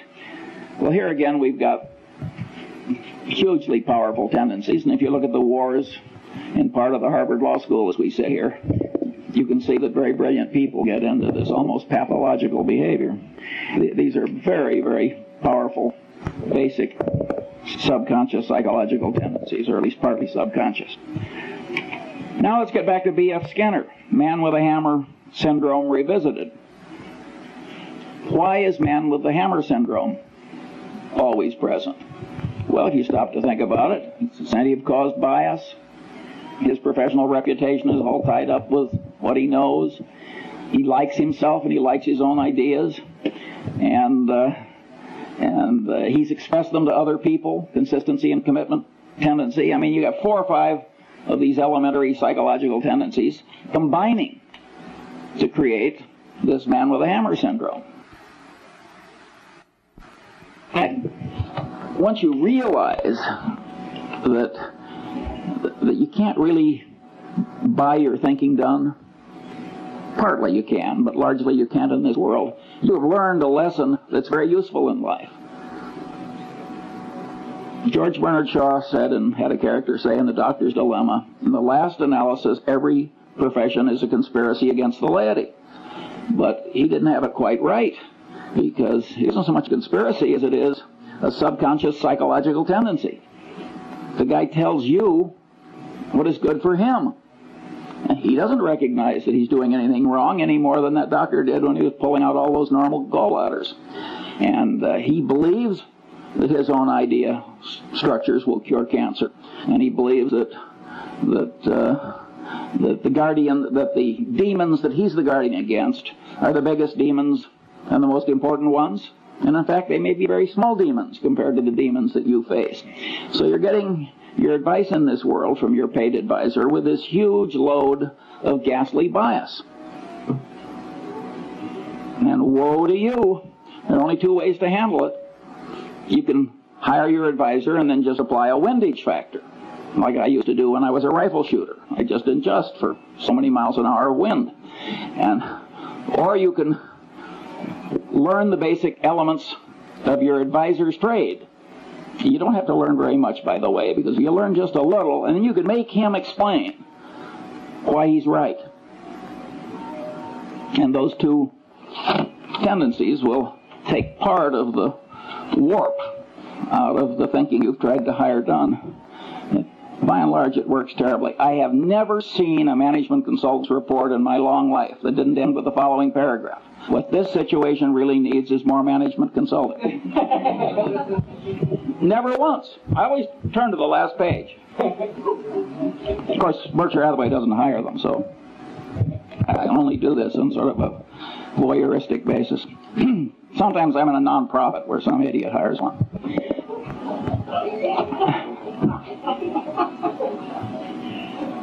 17. Bias from the non-mathematical nature of the human brain in its natural state, as it deals with probabilities employing crude heuristics, and is often misled by mere contrast, a tendency to overweigh conveniently available information, and other psychologically rooted misthinking tendencies on this list, when the brain should be using the simple probability mathematics of Fermat and Pascal, applied to all reasonably obtainable and correctly weighted items of information that are of value in predicting outcomes. The right way to think is the way Zeckhauser plays bridge. It's just that simple. And your brain doesn't naturally know how to think the way Zeckhauser knows how to play bridge. Now, you notice I put in that availability thing, and there I'm mimicking some very eminent psychologists, Kahneman, I hope I pronounced that right, and Tversky, who raised the idea of availability to a whole heuristic of misjudgment. And, you know, they are very substantially right. I mean, ask the Coca-Cola Company, which has raised availability to a secular religion, if availability changes behavior. You will drink a hell of a lot more Coke if it's always available. I mean, availability does change behavior and cognition. Nonetheless, even though I recognize that and applaud Tversky and Kahneman, I don't like it for my personal system, except as part of a greater subsystem, which is, you got to think the way Zeckhauser plays the bridge. It isn't just the lack of availability that distorts your judgment. All the things on this list distort judgment. And I want to train myself to kind of mentally run down the list instead of just jumping on availability. So that's why I stated the way I do. In a sense, these psychological tendencies make things unavailable. Because if you quickly jump to one thing, and then because you've jumped to it, the consistency and commitment tendency makes you lock in, boom, that's error number one. Or if something is very vivid, which I'm going to come to next, that will really pound in. And the reason that the thing that really matters is now unavailable, and what's extra vivid wins, is, I mean,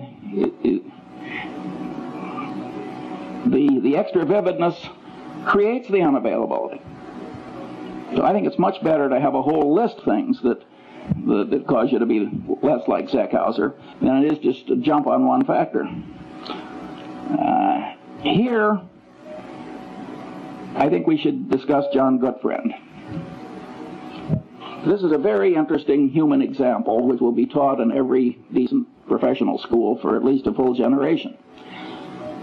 Gutfriend has a trusted employee, and it comes to light, not through confession, but by accident, that the trusted employee has lied like hell to the government and manipulated the accounting system, and it was really equivalent to forgery. The man immediately says, "I've never done it before, I'll never do it again, it was an isolated example." And of course it was obvious that he was trying to help the government as well as himself, because he thought the government had been dumb enough to pass a rule that he'd spoken against. And after all, if a government's not going to pay attention to a bond trader at Solomon, what kind of a government can it be? But at any rate, and this guy has been part of a little clique that has made,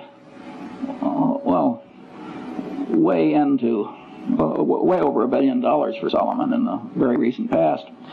And it's a little handful of people. And so there are a lot of psychological forces at work. And you know the guy's wife, and he's right in front of you, and there's human sympathy, and he's sort of asking for your help, which is a form which encourages reciprocation, and there are all these psychological tendencies are working, plus the fact he's part of a group that will pay a lot of money for you. At any rate, Gutfriend does not cashier the man. And of course, he had done it before, and he did do it again. Well, now you look as though you almost wanted him to do it again.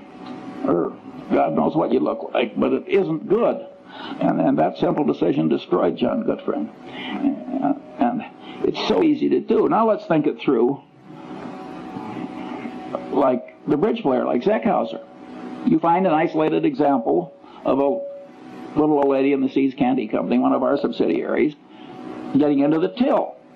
And what does she say? "I never did it before. I'll never do it again. This is going to ruin my life. Please help me."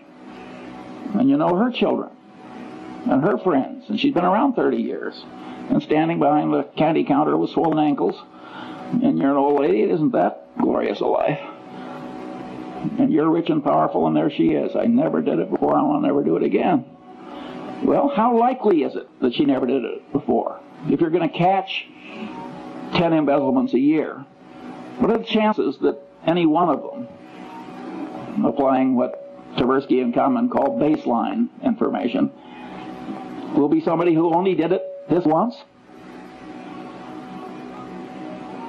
And the people who have done it before and are going to do it again, what are they all going to say?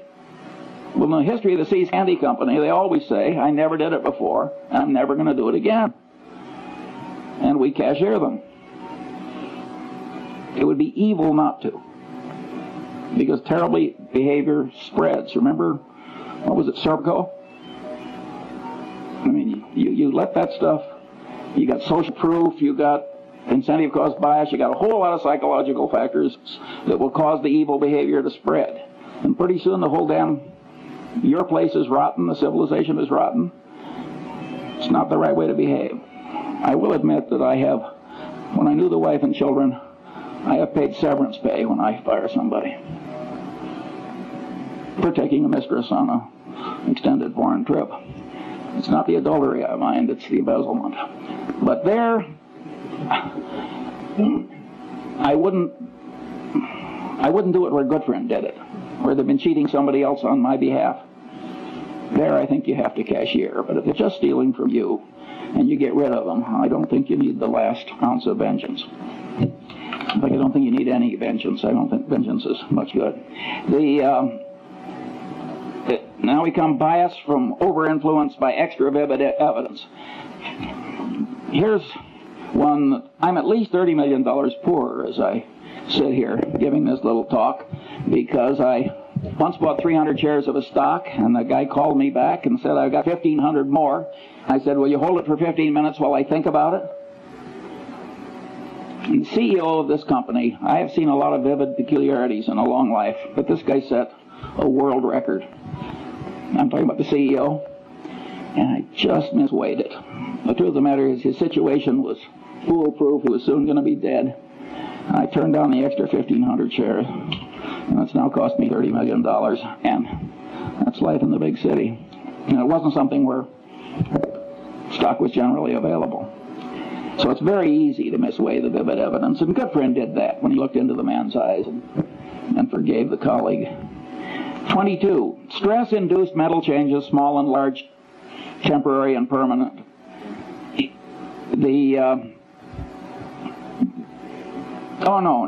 I've skipped one. Mental confusion caused by information not arrayed in the mind in theory structures, creating sound generalizations developed in response to the question, why? Also misinfluence from information that apparently but not really answers the question, why? Also failure to obtain deserved influence caused by not properly explaining why. Well, we all know people who flunk, and they try and memorize, and they try and spout back, and it doesn't work. The brain doesn't work that way. You've got to array facts on theory structures answering the question, why? If you don't do that, you cannot handle the world. And now we get to Feuerstein, who was the general counsel of Salomon when Goodfriend made his big error. And Feuerstein knew better. He told Goodfriend, you have to report this as a matter of morality and prudent business judgment. He said it's probably not illegal, there's probably no legal duty to do it, but you have to do it as a matter of prudent conduct and proper dealing with your main customer. And he said that to Goodfriend on at least 2 or 3 occasions. And he stopped. And of course the persuasion failed. And when Goodfriend went down, Feuerstein went with him. And it ruined a considerable part of Feuerstein's life. Well, Feuerstein was a member of the Harvard Law Review, made an elementary psychological mistake. You want to persuade somebody, you really tell them why. And what have we learned in lesson 1? Incentives really matter. He should have told, and vivid evidence really works. He should have told Goodfriend, you are likely to ruin your life and disgrace your family and lose your money. And is Mosier worth this? I know both men. That would have worked. So Feuerstein flunked elementary psychology, this very sophisticated, brilliant lawyer. But don't you do that. It's not very hard to do, just to remember that why is terribly important. Other normal limitations of sensation, memory, cognition, and knowledge, well, I don't have time for that. Stress-induced mental changes. Here my favorite example is the great Pavlov, and he had all these dogs in cages which had all been conditioned into changed behaviors. And the great Leningrad flood came, and just went right up, and the dog's in a cage, and the dog had as much stress as you can imagine a dog ever having. And the water receded in time to save some of the dogs, and Pavlov noted that they'd had a total reversal of their conditioned personality. Well, being the great scientist he was, he spent the rest of his life giving nervous breakdowns to dogs. And he learned a hell of a lot that I regard as very interesting. I have never known any Freudian analyst who knew anything about the last work of Pavlov, and I never met a lawyer who understood that what Pavlov found out with those dogs had anything to do with programming and deprogramming and cults and so forth. I mean, the amount of elementary psychological ignorance is out there in high levels is very substantial. Then we've got other common mental illnesses and declines, temporary and permanent, including the tendency to lose ability through disuse. And then I've got mental and organizational confusion from say-something syndrome. And here my favorite thing is the bee, the honeybee. And the honeybee goes out and finds the nectar, and he comes back, he does a dance that communicates to the other bees where the nectar is, and they go out and get it. Well, some scientist who was clever, like B.F. Skinner, decided to do an experiment. He put the nectar straight up, way up. Well, in a natural setting, there is no nectar way the hell straight up. And the poor honeybee doesn't have a genetic program that is adequate to handle what he now has to communicate. And you'd think the honeybee would come back to the hive and slink into a corner. But he doesn't. He comes into the hive and does this incoherent dance. And all my life I've been dealing with the human equivalent of that honeybee. And it's a very important part of human organization to set things up so the noise and the reciprocation and so forth of all these people who have what I call say-something syndrome don't really affect the decisions. Now, the time has come to ask 2 or 3 questions. And this is the most important question in this whole talk. What happens when these standard psychological tendencies combine? What happens when the situation or the artful manipulation of man causes several of these tendencies to operate on a person toward the same end at the same time? The clear answer is the combination greatly increases power to change behavior compared to the power of merely one tendency acting alone. Examples are Tupperware parties. Tupperware has now made billions of dollars out of a few manipulative psychological tricks. It was so schlock that directors of Justin Dart's company resigned when he crammed it down his board's throat. And he was totally right, by the way, judged by economic outcomes. Mooney conversion methods. Boy, do they work. He just combines 4 or 5 of these things together. The system of Alcoholics Anonymous, a 50% no drinking rate outcome when everything else fails. It's a very clever system that uses 4 or 5 psychological systems at once toward, I might say, a very good end. The Milgram experiment. See, Milgram, it's been widely interpreted as mere obedience. But the truth of the matter is that the experimenter who got the students to give the heavy shocks in Milgram, he explained why. It was a false explanation. We need this to look for scientific truth and so on. That greatly changed the behavior of the people. And number 2, he worked them up. Tiny shock, little larger. So commitment and consistency tendency and the contrast principle were both working in favor of this behavior. So again, it's 4 different psychological tendencies. That's when you get these Lollapalooza effects, you will almost always find 4 or 5 of these things working together. When I was young, there was a whodunit hero who always said, cherchez la femme. And what you should search for in life is the combination, because the combination is likely to do you in. Or if you're the inventor of Tupperware parties, it's likely to make you enormously rich if you can stand shaving when you do it.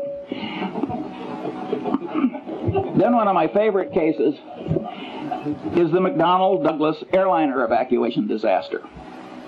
The government requires that airliners pass a bunch of tests. One of them is evacuation. Get everybody out. I think it's 90 seconds or something like that. It's some short period of time. The government has rules, make it very realistic, so on and so on. You can't select nothing but 20-year-old athletes to evacuate your airliner.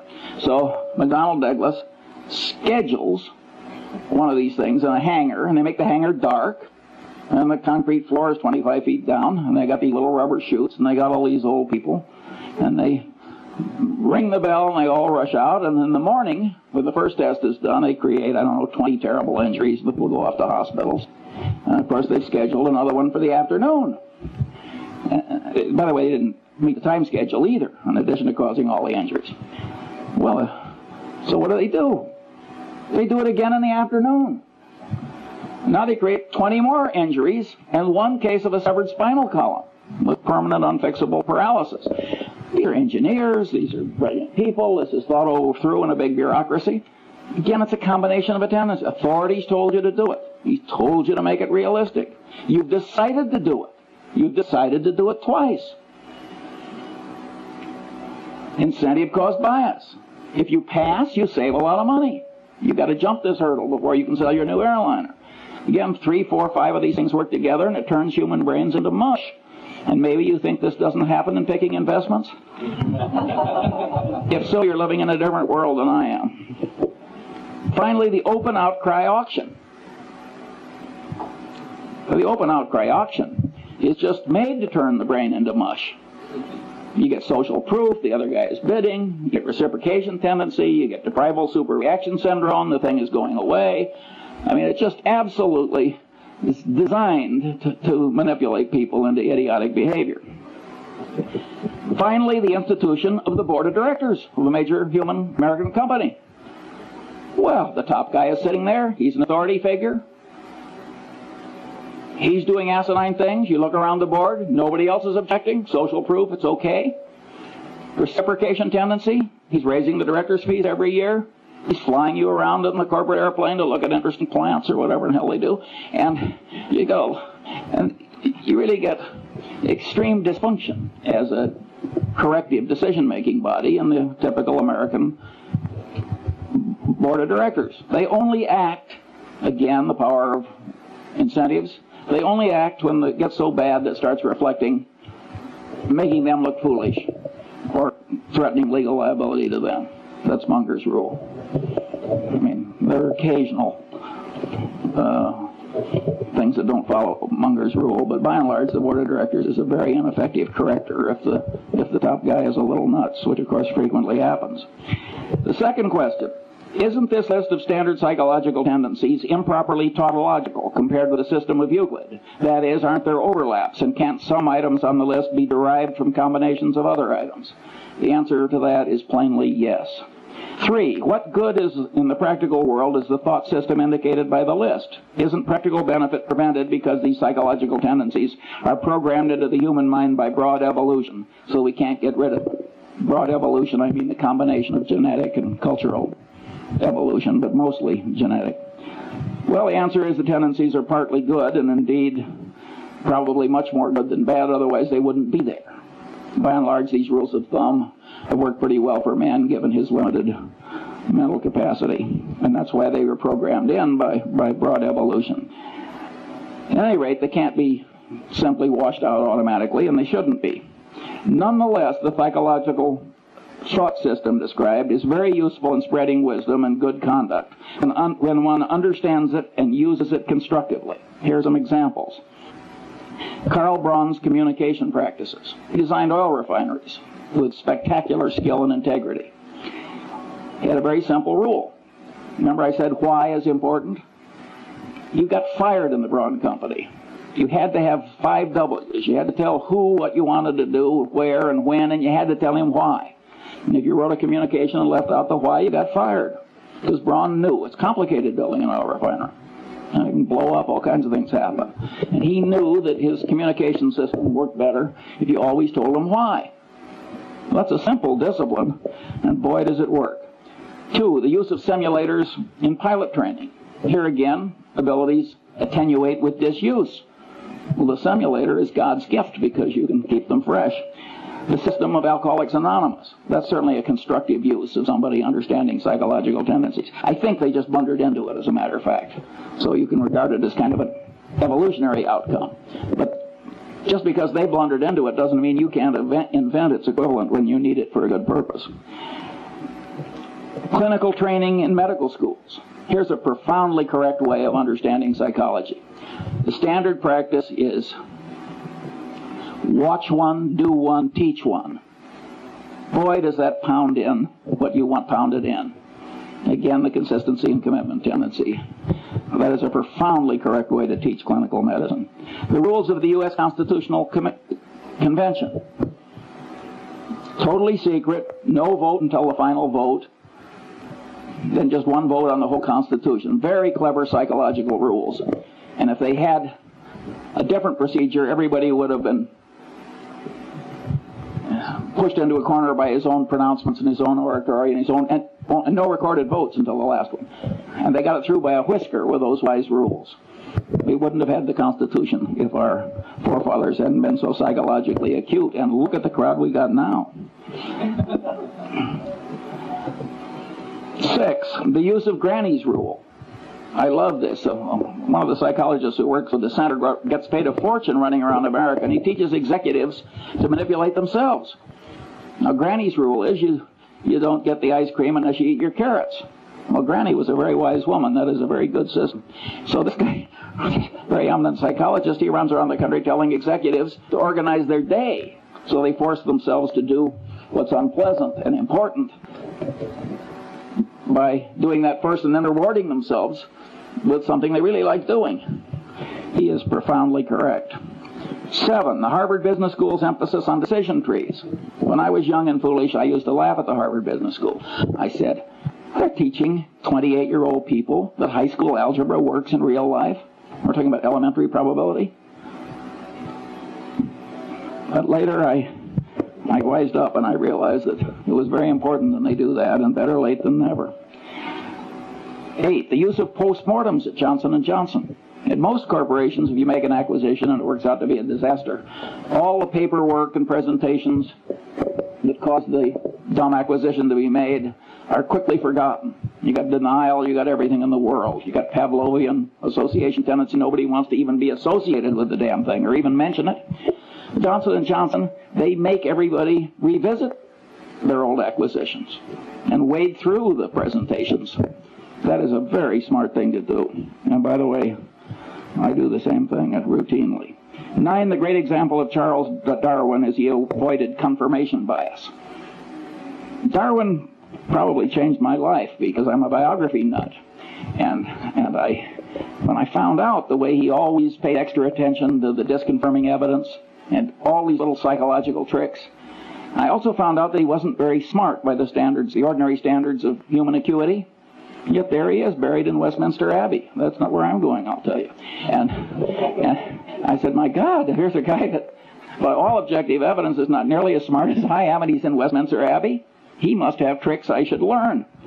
And I started wearing little hair shirts like Darwin to try and train myself out of these subconscious psychological tendencies that cause so many errors. It didn't work perfectly, as you can tell from listening to this talk, but it would have been even worse if I hadn't done what I did. And you can know these psychological tendencies and avoid being the patsy of all the people that are trying to manipulate you to your disadvantage, like Sam Walton. Sam Walton will let a purchasing agent take a handkerchief from a salesman. He knows how powerful the subconscious reciprocation tendency is. That is a profoundly correct way for Sam Walton to behave. Then there's the Warren Buffett rule for open outcry auctions. Don't go. We don't go to the closed bid auctions, too, because that's a counterproductive way to do things ordinarily for a different reason, which Zeckhauser would understand. 4, what special knowledge problems lie buried in the thought system indicated by the list? Well, one is paradox. Now we're talking about a type of human wisdom that the more people learn about it, the more attenuated the wisdom gets. That's an intrinsically paradoxical kind of wisdom. But we have paradox in mathematics, and we don't give up mathematics. I say, damn the paradox. This stuff is wonderfully useful. And by the way, the granny's rule, when you apply it to yourself, is sort of a paradox in a paradox. The manipulation still works even though you know you're doing it. And I've seen that done by one person to another. I drew this beautiful woman as my dinner partner a few years ago. And I'd never seen her before, although she's married to a prominent Angelino. And she sat down next to me and she turned her beautiful face up and she said, Charlie, she said, what one word accounts for your remarkable success in life? Now, I knew I was being manipulated and that she'd done this before, and I just loved it. I never see this woman without a little lift in my spirits. And by the way, I told her I was rational.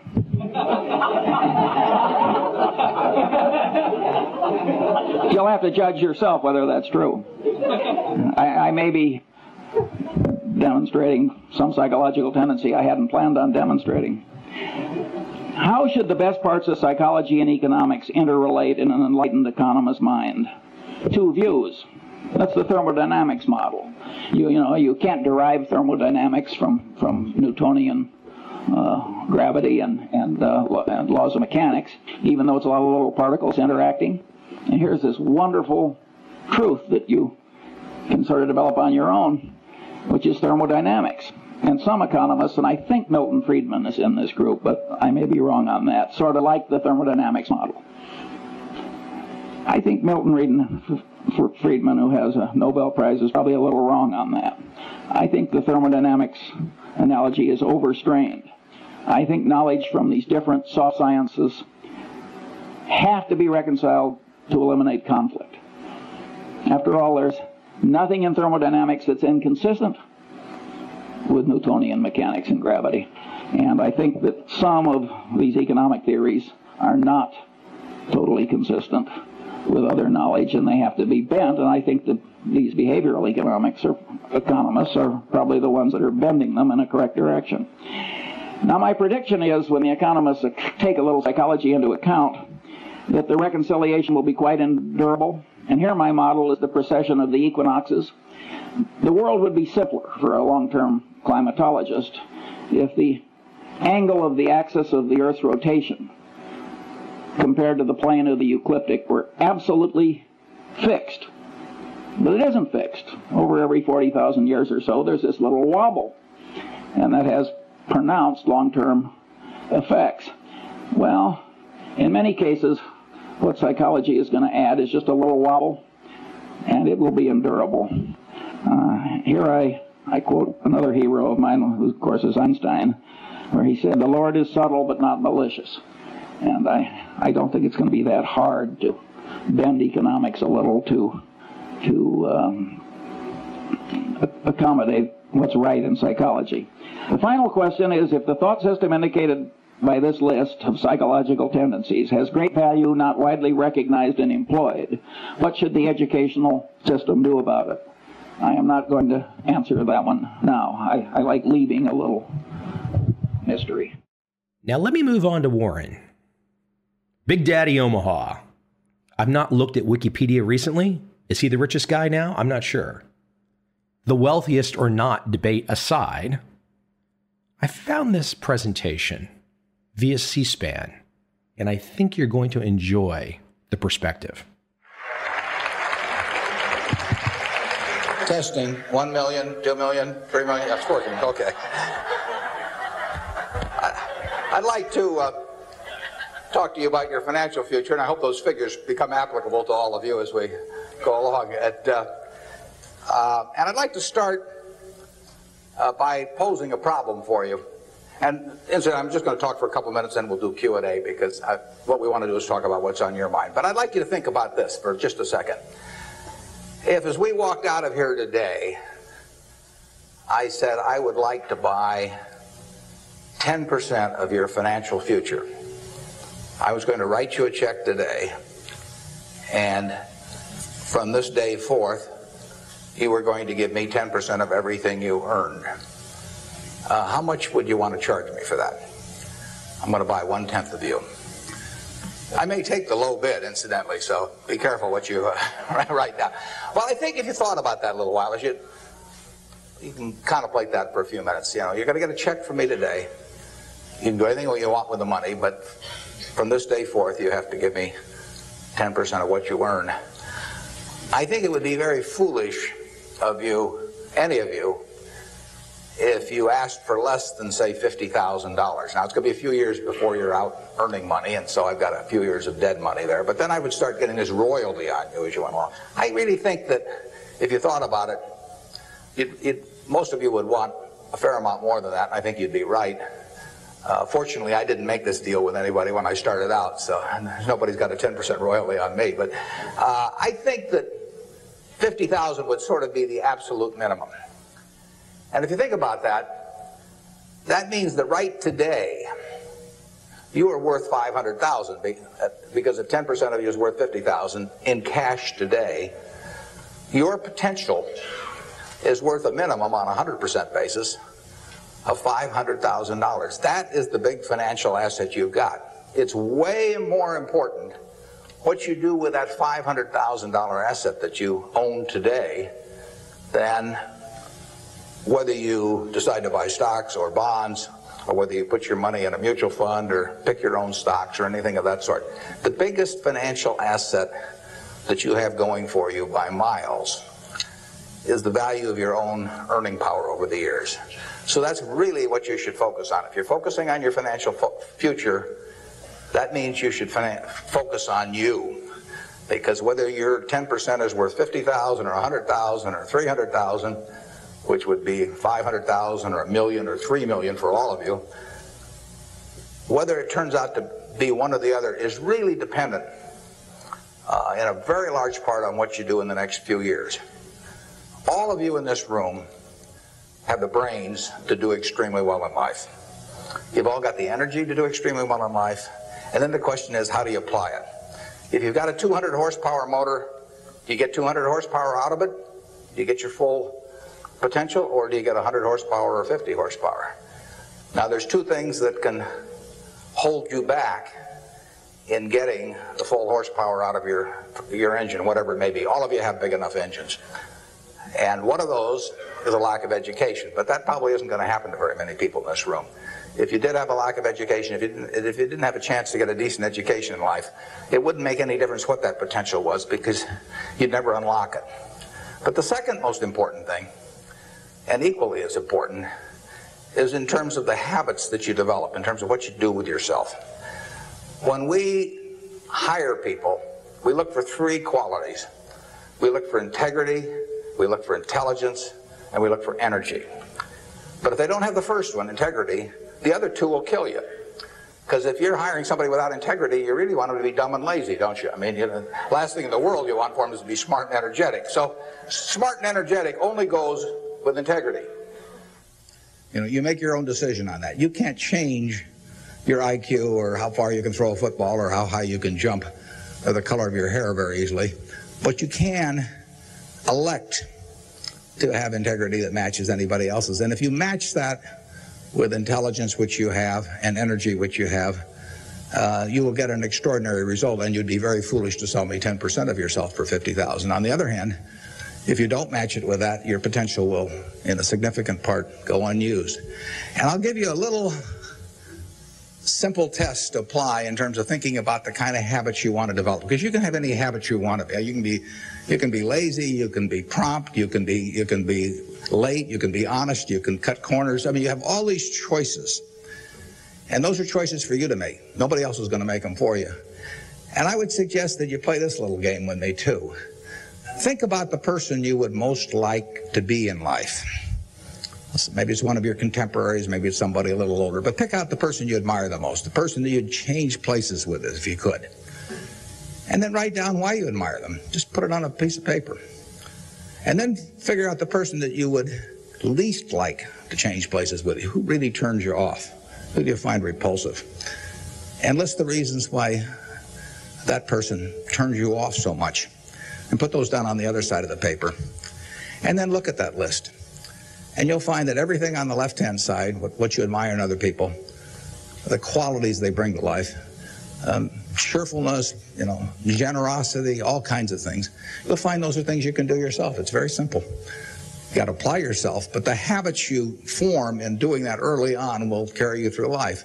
And on the other hand, you'll find that the things that make people repulsive, selfishness, obnoxiousness, all these things, egotism, are things that no one has to have. If you find those in yourself, you can get rid of them as long as you get rid of them early. So all I suggest is that you write down a list of what you admire, what you find contemptible, and decide that the ones on the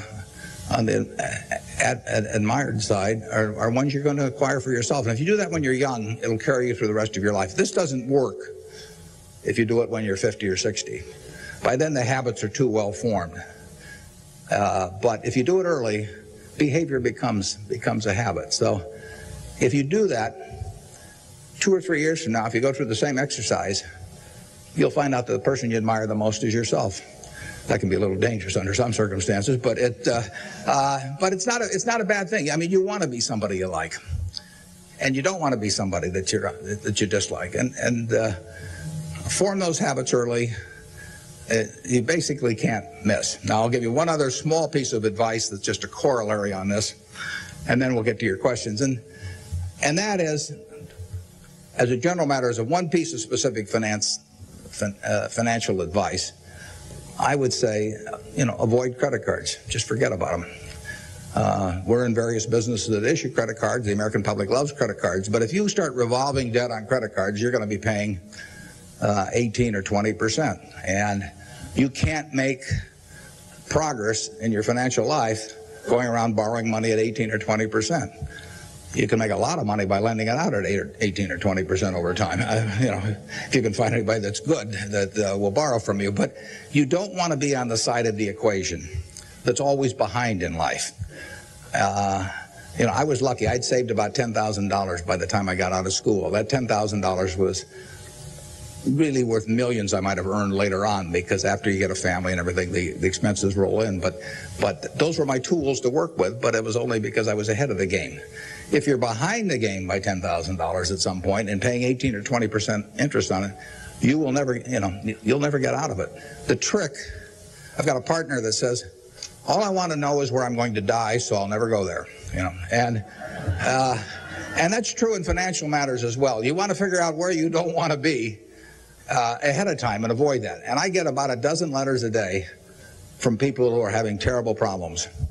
And there are two reasons why they have terrible problems. One is a number of them have had health problems of some sort. I mean, they have really been hit by or somebody in their family has been hit by some kind of catastrophic illness. And that is it's a terrible thing to happen to any family. And they run up bills they can't pay. And really only society can solve that one. In terms of protecting people against that. That's just plain bad luck. But the other one is from people who run up credit card debt, and they're facing bankruptcy, or they've been through bankruptcy once before, and they owe a whole bunch of money, and they can't even pay the interest, let alone pay any principal. And half of my letters come from people like that, and that problem is avoidable. Catastrophic illness is not, but credit card debt is something you bring on yourself, and it's way better. It's way easier to stay out of trouble than to get out of trouble financially. And I will guarantee you, if you run up big credit card debts, you will be in trouble probably the rest of your life in terms of your financial situation. On the other hand, if you get ahead of the game, even if it's on a very modest scale, so that money is coming in from investing, and people owe you money, or equities owe you ownership, you'll be way ahead of the game compared to paying it. Always paying your creditors every month. So my advice to you is, if you can't pay for it, don't buy it. Get yourself in a position where you can pay for anything. Then we'll be glad to see you at Borsheim's or the Nebraska Furniture Market. As I said at the beginning, these two guys have strategy that we can't employ. Survivorship bias? Arguably, they're it. They're the guys that are still standing when everyone else is gone for their particular strategy. But don't let that take away from the sound philosophical foundation they lay out. Because even if you can't employ their strategy, you can take their way of thinking and apply it to your strategy. Beyond a doubt, 100% guaranteed. You got to know when to hold up, know when to fold up, know when to walk away, and know when to run. You never count your money. When you're sitting at the table, there'll be time enough for counting when the dealing's done.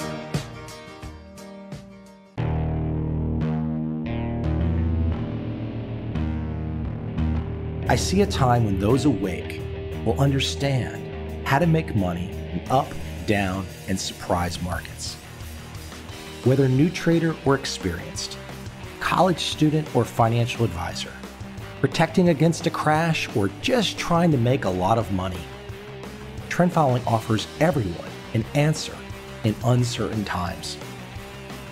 To get started immediately, send me an email michael@covel.com. I will send you the right trend following steps to take along with my free video. But if you want to buy and hold, trust the government and trust Wall Street, this is absolutely not for you.